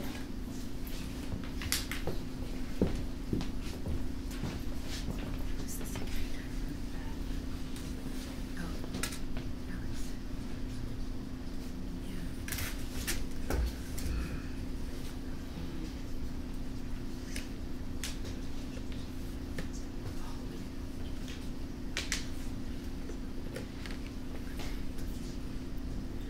Sure. Yeah. So Marcus, Professor Feinberg will sit as your professor. Great.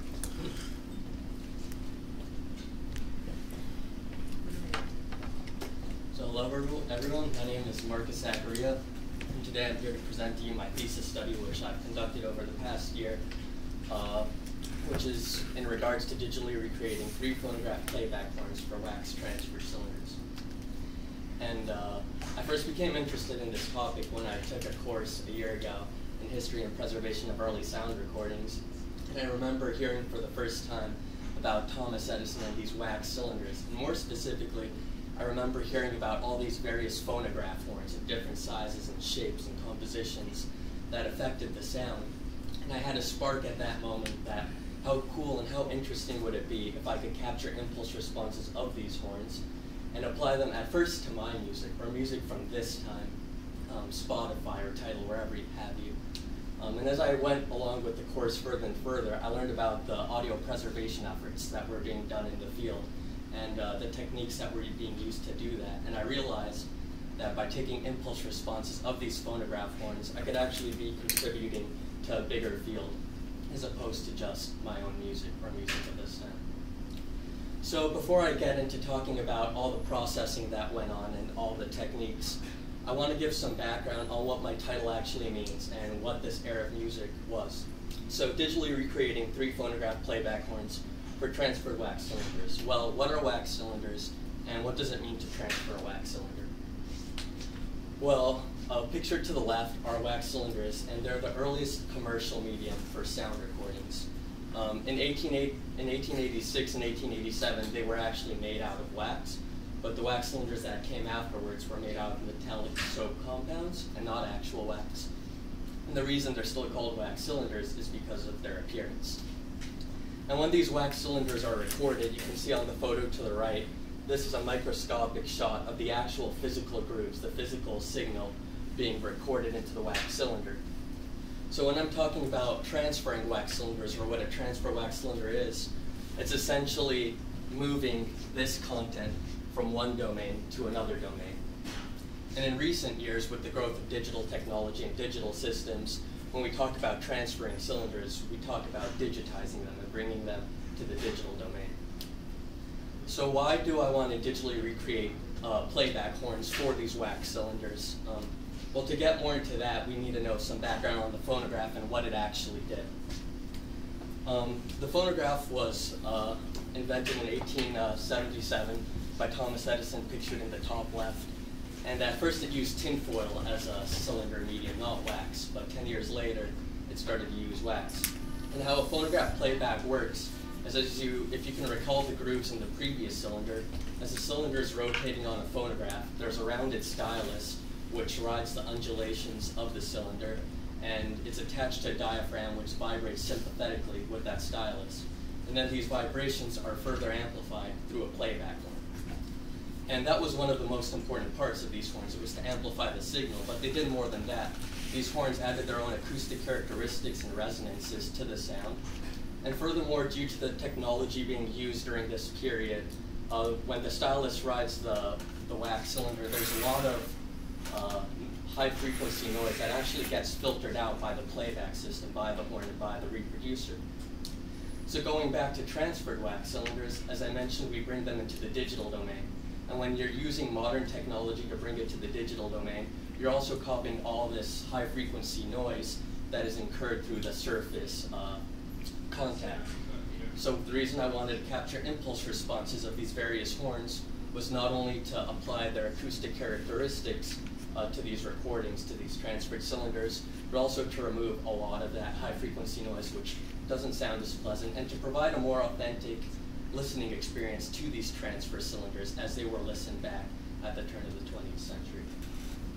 So in order to record the impulse responses, in order to get the files that I needed to do this processing, I broke my procedure up into two sections. The first section was a wax recording and transfer session in which I generated 8 different audio test signals using MATLAB, and they were recorded onto a set of 5 brown wax cylinders. The second session, since I was trying to capture these horns' acoustic characteristics, I would use the cylinders which I recorded and play them back through the horns and record that output. And with that, I would have all the recordings needed to do the processing. So the first session took place on July 16, 2016 at the Thomas Edison National Historical Park. For this session, I had brought 5 brown wax cylinders, which I purchased from Richards Laboratories, as well as a Genelec 8038 near-field monitor, a MacBook Pro with Pro Tools, and some other gear. And I brought it to this museum where I met the head museum curator, Jerry Fabris, who not only helped me by letting me use this wonderful facility with all this technology in it, but he also provided his expertise on recording and transferring cylinders, and he was the engineer for both of those sessions as well. Prior to recording the signals onto the wax cylinders, there's a few steps that have to be done to ensure uniformity amongst all the recordings, as well as solid recording. First, the brown wax cylinders, as you can see in that picture, were warmed with a portable lamp to 80 degrees. This just ensures that the medium is softer and you can record into it. Secondly, the RPM was measured with a Nyko tachometer, and it clocked in at 160.1 RPM, which is the standard RPM post-1902. And this was done again, to carry uniformity throughout all the machines involved in this recording process. And lastly, the first wax cylinder was used just for measurements and to test if there was any visible distortion that happened to the diaphragm during the recording process. So to give a better idea of the phonograph operation and phonograph recording, here's a brief video of recording one of the audio signals from the session. And in it, you'll also see Jerry Fabris performing something that's known as swarf duty. When you're recording into these cylinders, you're physically scooping out shavings of wax that could interfere with the record. So it's necessary to have someone remove the wax with a blowing mechanism or a brush so that nothing interferes with the record.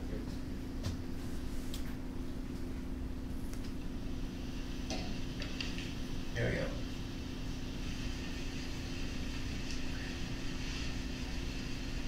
Let's see this works.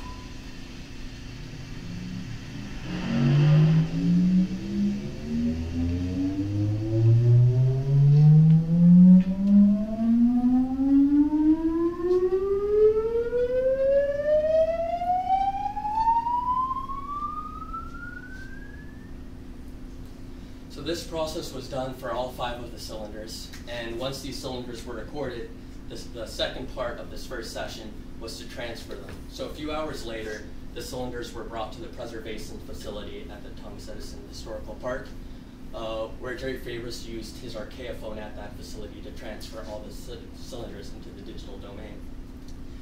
For those of you who don't know what an archaeophone is, it's a modern piece of equipment. It was developed in 1998, and it's designed to transfer any phonograph cylinders from 1889 onwards, even some in the most fragile conditions, although there's other techniques done today as well. So once the cylinders were recorded and they were transferred, I could do the second and final recording step in order to get all the recordings needed, which was a playback horn recording session. This session took place on September 17th, 2016, in this building, actually on the 6th floor in the research lab. And the reason that that location was chosen was because of the semi-anechoic characteristics with it behaves with. And to get a better idea of the recording setup, it was done as so. It was used with 6 microphones, 6 earthworks, and 30 microphones, which have a flat response. And 2 microphones were placed close to the horn, one directly at the mouth and one by the flare. 3 microphones were placed at a distance of 50 centimeters away, and they were never moved throughout the entire session.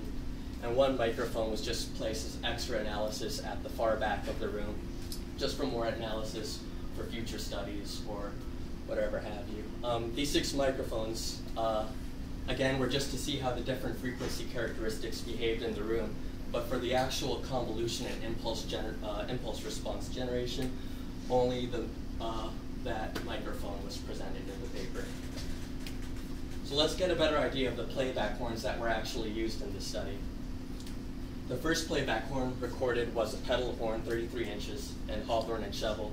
And for the scope of this presentation, this is the only horn that you'll see and hear the results of, and that's just because the processes that were conducted on this horn were conducted for the other 2 that I tested. And the reason that I chose to select this horn was because Hawthorne and Shovel, at the turn of the century, again, they were the largest horn aftermarket manufacturers, at one time offering more than 100 different types of horns. And this horn was beautiful. I purchased it as well. So when I saw it, I had it included in my collection. The second horn I recorded was from the Searchlight Company, and it's also a pedal horn, 29.5 inches. And the reason I included this was it was from another major horn aftermarket manufacturer.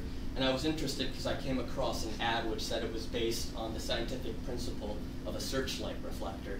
And they were boasting about that. So I was curious to record it and see how those characteristics actually looked.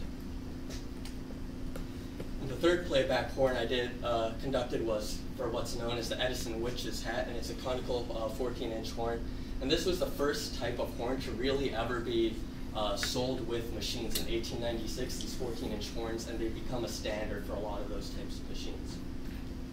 So, now that I had all these recordings, I had my cylinders transferred, I recorded the cylinders, and I had the horn recordings, I used MATLAB to spectrally analyze all the recordings, and more importantly, I could analyze them in each domain, in each process they went through.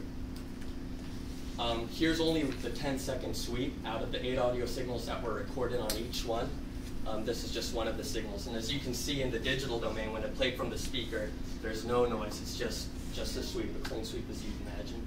And then once they were recorded on wax cylinders and transferred, there's 2 big things that happen. First, you incur all this broadband noise throughout the entire frequency, as I talked about with transferred cylinders. And secondly, you see a bunch of these harmonics, which aren't prevalent in the digital. A reference recording was taken also at the wax recording session, and it was deemed that these happened at the recording level, so that's where they entered. the factor. And then after the transfer, that cylinder was played through a playback horn. Two further things happened. Firstly, the noise floor is greatly reduced to till 4K with some tapering happening within 6K and such. And secondly, you see these horizontal resonant bands in the surface noise, which are the horn's characteristics on the sound.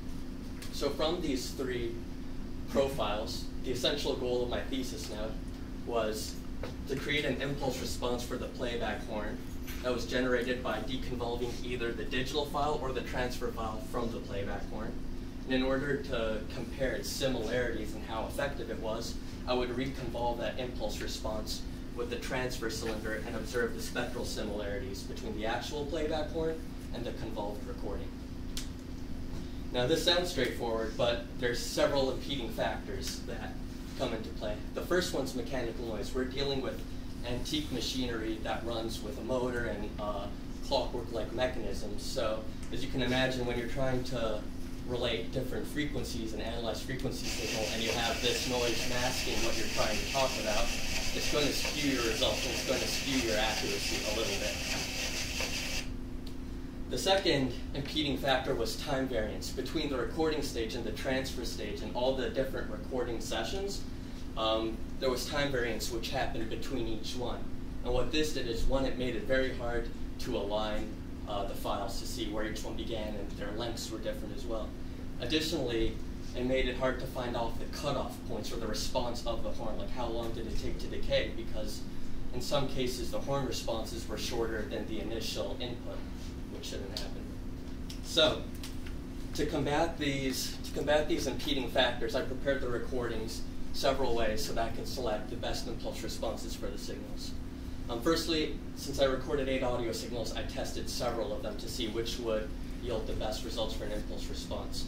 And to combat the time variance issue, I additionally time aligned them, and I time stretched all the files so that I could try deconvolving them from both the transfer and the digital.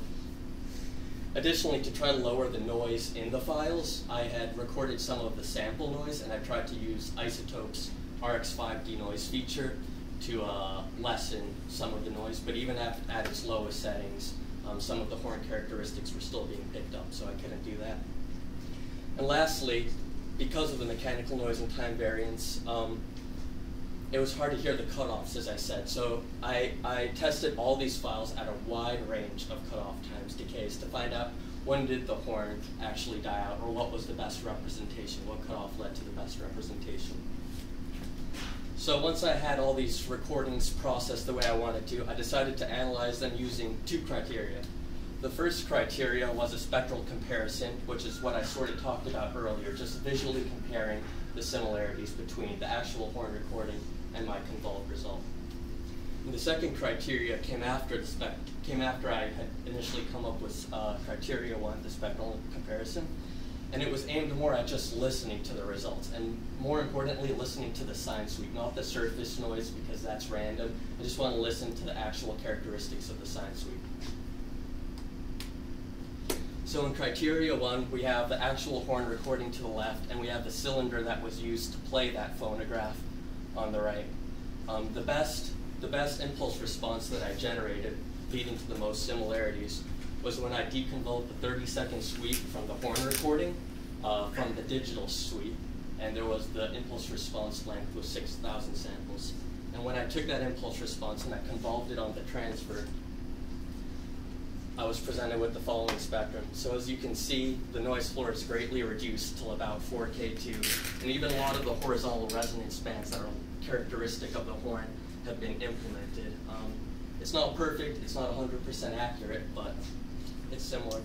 So to hear how this impulse response sounds on an actual transferred cylinder or on music, I decided to convolve the impulse response on the intro to an Italian opera cylinder, which I got from the UCSB cylinder audio archives. And you can see both spectrograms here. And what you'll hear first is the transferred cylinder, and then you'll hear it convolved with this impulse response. So.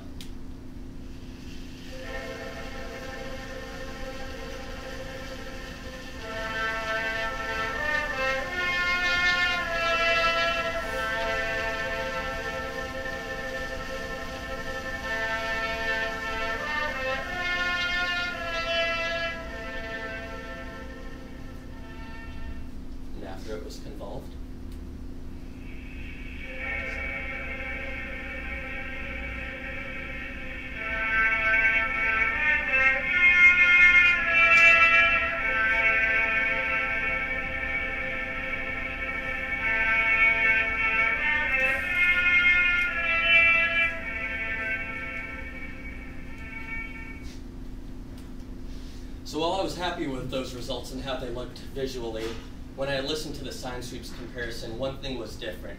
And it was that the sine sweep I had generated from just the spectral analysis seemed to be a bit more reverberant than the actual horn recording. So I wanted to try this a second way with a shorter impulse response length that would maybe make the signal a bit more dry. But when I did that and I convolved it, there was a lot more high frequency surface noise. So in addition to that processing, I also put a low pass filter that modeled the phonograph playback system. And the low pass filter was to 6K with some tapering at 4K. And this was the result when I convolved the same signal, so the 30-second sweep of the horn recording from the 30-second digital sweep, using impulse response length of 340 samples and a low pass filter. And this was the result. As you can see, it's not as similar as criteria 1 visually, although there's some remnants of those harmonic bands and the noise floor. But this was just another criteria aimed at giving a different analysis. Because of the masking and the time variance, these both are different compromises on the recordings that I have. And to hear how this impulse response sounds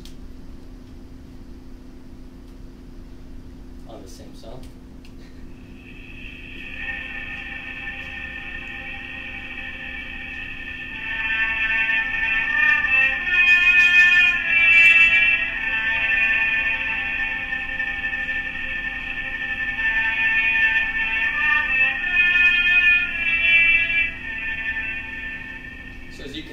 Still some of the resonances, overall a drier signal, but this one used a low pass filter where the other one was justified. So to conclude my thesis, at the end I had presented 2 sets of 3 different impulse responses which could be used to convolve on transferred cylinders. And in regards to future work, I plan to contact online collections that play these transferred cylinders, such as the UCSB Cylinder Audio Archive and the Library of Congress National Jukebox. I want to talk to them and just see if they would offer these impulse responses as a possible listening option for their collections. Furthermore, this paper serves as analysis for future related studies. Anyone looking to capture impulse responses of phonograph horns, either using wax cylinders or novel techniques without wax cylinders, finding different ways to drive them, they can all benefit from the analysis in my paper. Furthermore, there were limitations which I encountered in my paper, such as using 2 phonographs and not doing all the recording in an anechoic environment. So my own study could be optimized, and this paper serves as extra analysis for people who wish to take on that task. And lastly, this thesis serves to just raise awareness for the ongoing audio preservation efforts. It's a field that definitely needs as much awareness as it can get, and these wax recording mediums are degrading day by day, as well as the equipment that's used to record them and play them back, especially the recording horns, are in very fragile condition. So it's important that we bring awareness to these audio preservation efforts now before it's too late and we can never preserve these mediums again. Thank you.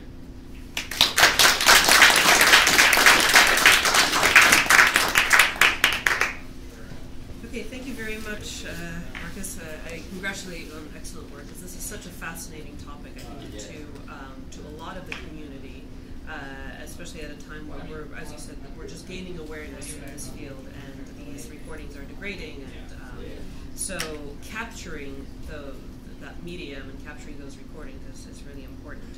I really enjoyed reading your thesis, and have a couple of questions.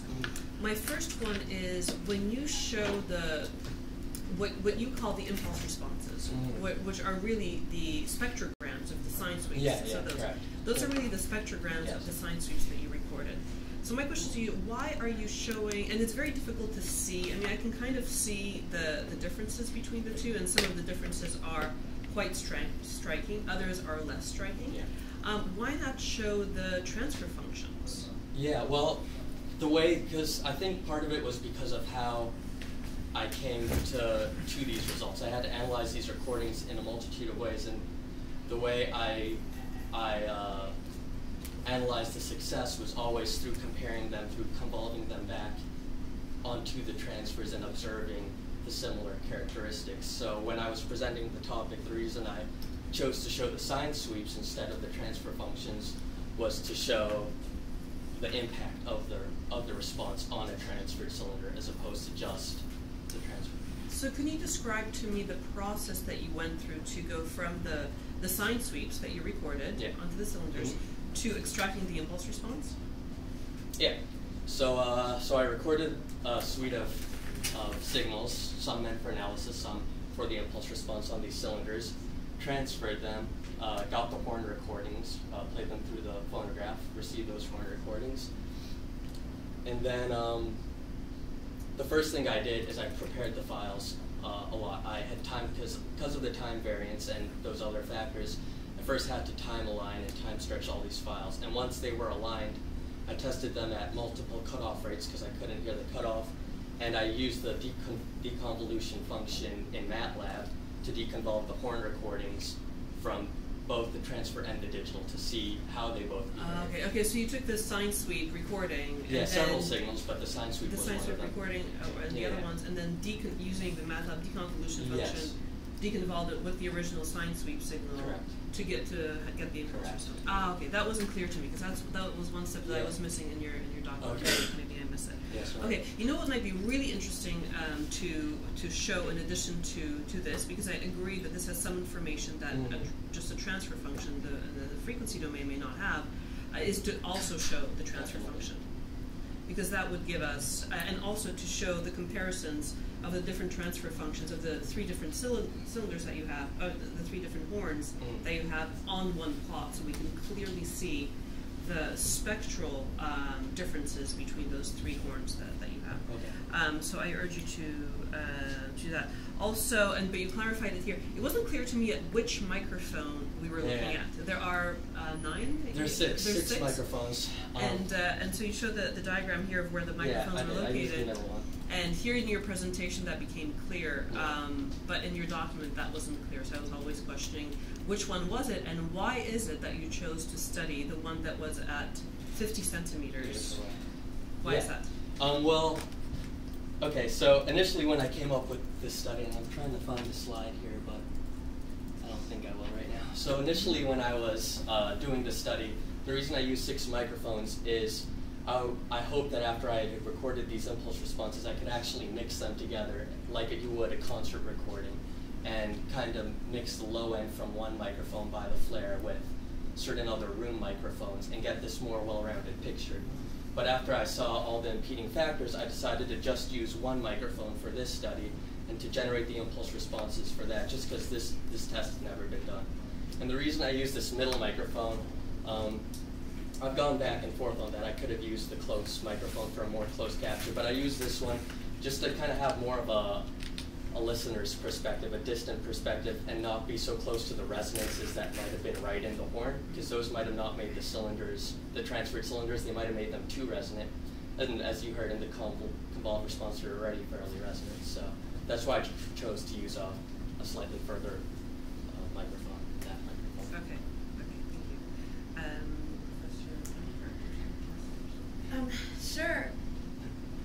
Well, first of all, I'd like to say that this is a wonderful thesis, and I'm so happy to see, you know, such great work, you know, for basically making the playback of these transfers more historically accurate, you know, because we listen to these flat transfers and we lose that experience of hearing. So I think this is really worthwhile work. I just want to ask, how did you determine the gain level of your test signal at the recording stage when you were playing them back through the Genelex? How did you determine that? Well, I'd actually referenced your study, and so when I did it, I used the first wax cylinder recording was recording, and I tested a series of 1 kilohertz tones ranging from softer amplitude to louder amplitude. I tested a range, and as we recorded on the cylinder, Jerry, myself, and also a fellow grad student, Spencer, was there to analyze if any distortion occurred. And we tested the cylinders again. We tested the signals in a wide range of volume, and we never heard any distortion. So what we did is we just found a sweet spot before any of the room was getting excited, because the room we were in was a live room, and you could hear certain things rattle and resonate. So we just found, since there was no distortion, we had lowered our level from that maximum point we found. And from there, we set our signals at that level. Because I think that the number of harmonics that are present kind of show that perhaps it was a little too hot. The signal was a little too much, because in my study, there was only one harmonic. So I think that for that could be compensated for, and that it does kind of show in this Italian recording that you do the process for. But that's also the nature of wax cylinders. Some are loud, so you will get that resonant coming from horns, and you know that from listening to horn recordings. And I just want to ask, what were the compositions of the horns? Were they brass or tin? Oh yeah, yeah. So the Edison witch's hat was brass. Sorry, Edison. I'm gonna stop playing slides. The Edison witch's was brass. The Hawthorne and Shevel was brass, but it could be a mix with aluminum too and tin. And the Searchlight horn was aluminum and tin, and it even sounded very tinny when you heard it. It was different than both of the other horns. If you had a bigger budget for a research project like this, it would be so great to test on mahogany, because that sounds the richest and the best, and then compare that with metal and glass, which was also a popular horn. Yeah. And then I have a million questions, but one of them is, why the choice to use modern cylinders that were created by Richard's laboratories rather than historically aged original wax cylinders? Yeah, so that has to do more with the contacts I had and the communication I did. At first I was going to get period cylinders, and I was going to shave them down and use those, but some of those contacts fell through, and I wanted to get my recording process started. So after I talked to Jerry Fabers from the museum, he recommended me to these two separate people, both who specialize in making these brown wax records based off previous articles on how to make them. And yeah, so that's why you use them for accessibility. Great. And just because you mentioned the horns too, at first I would have loved to record horns of different compositions. That was the goal, but they're much harder, and as you said, with budgets, much harder. Yeah, because I think if you're planning on making some kind of playback system for an archives website, for example, like you could do, hear this recording played back through a Signet mahogany horn, or hear it played back through a witch's hat. Yeah, for sure. Yeah, so that would be great. And for the comparisons, you play a flat transfer versus the convolved signal through your system.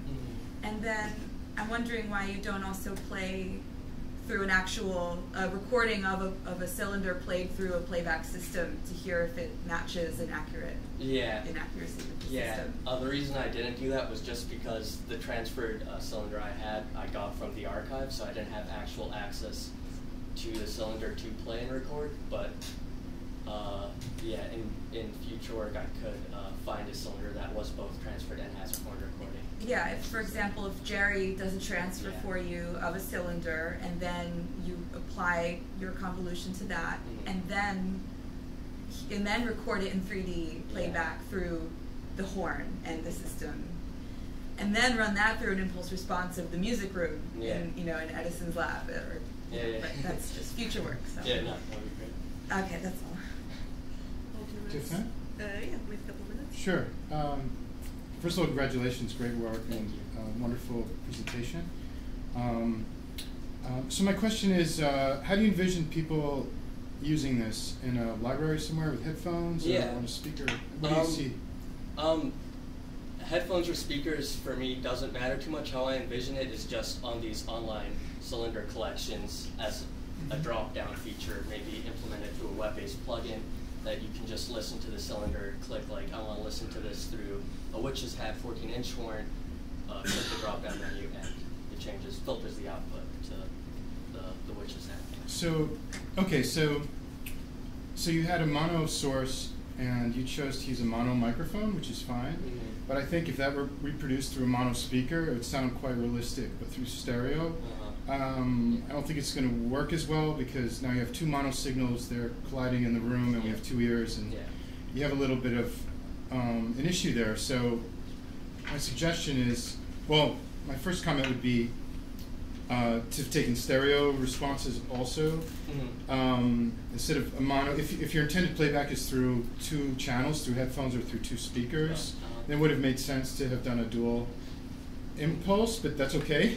You can fix that. And to tag on Professor Feinberg's comment about matching playback, I would go one more step and play back your product through very good speakers with the phonograph in the room, and tweak it by hand. Just fix the equalization. Use Ozone has a lovely stereo thing. Just tweak it to make it sound as good as it can, because there's no reason to be purist about it, because the system is flawed. You're dealing with impulses, you're dealing with microphones, you're dealing with preamps, and hanging off Ernesto's work. That last step is really important, and it will make it more successful, because what we heard sounds like, yeah, you got the energy, but it didn't sound beautiful. And but you're not far from that. I think with a little equalization and some patch up before you present it to anyone else. Yeah, no, for sure. Yeah, this was definitely a purist approach. But that would be in your playback device. Yeah. Or I don't know how you would fix that. I don't know. Once you get those settings, I don't know how to implement it back in. But I would go for that. And in fact, you do have the stereo responses. You have the horns. Of the horns. Yeah. Well, yeah, with the multi. Yeah. All right. Thank you, Marcus. Thank you so much.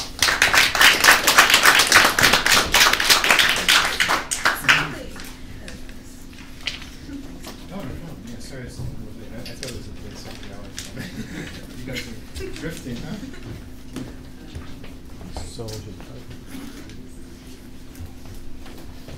you have time for more? I have a session. I pushed them back to 2:30. Yeah, because I'm letting the camera stop during the Q&A because it overheats. So I'm just streaming the presentations and just streaming the stuff. Yeah. Yeah. I'll be back in the spring. Oh yeah, cool. I'm going to teach upstairs. Oh, good. So they said that you recommended me. So, Oh, great. Yeah. Okay, cool. See you later. I'll see you. Yeah. Yeah. I mean, are you going to have one more day?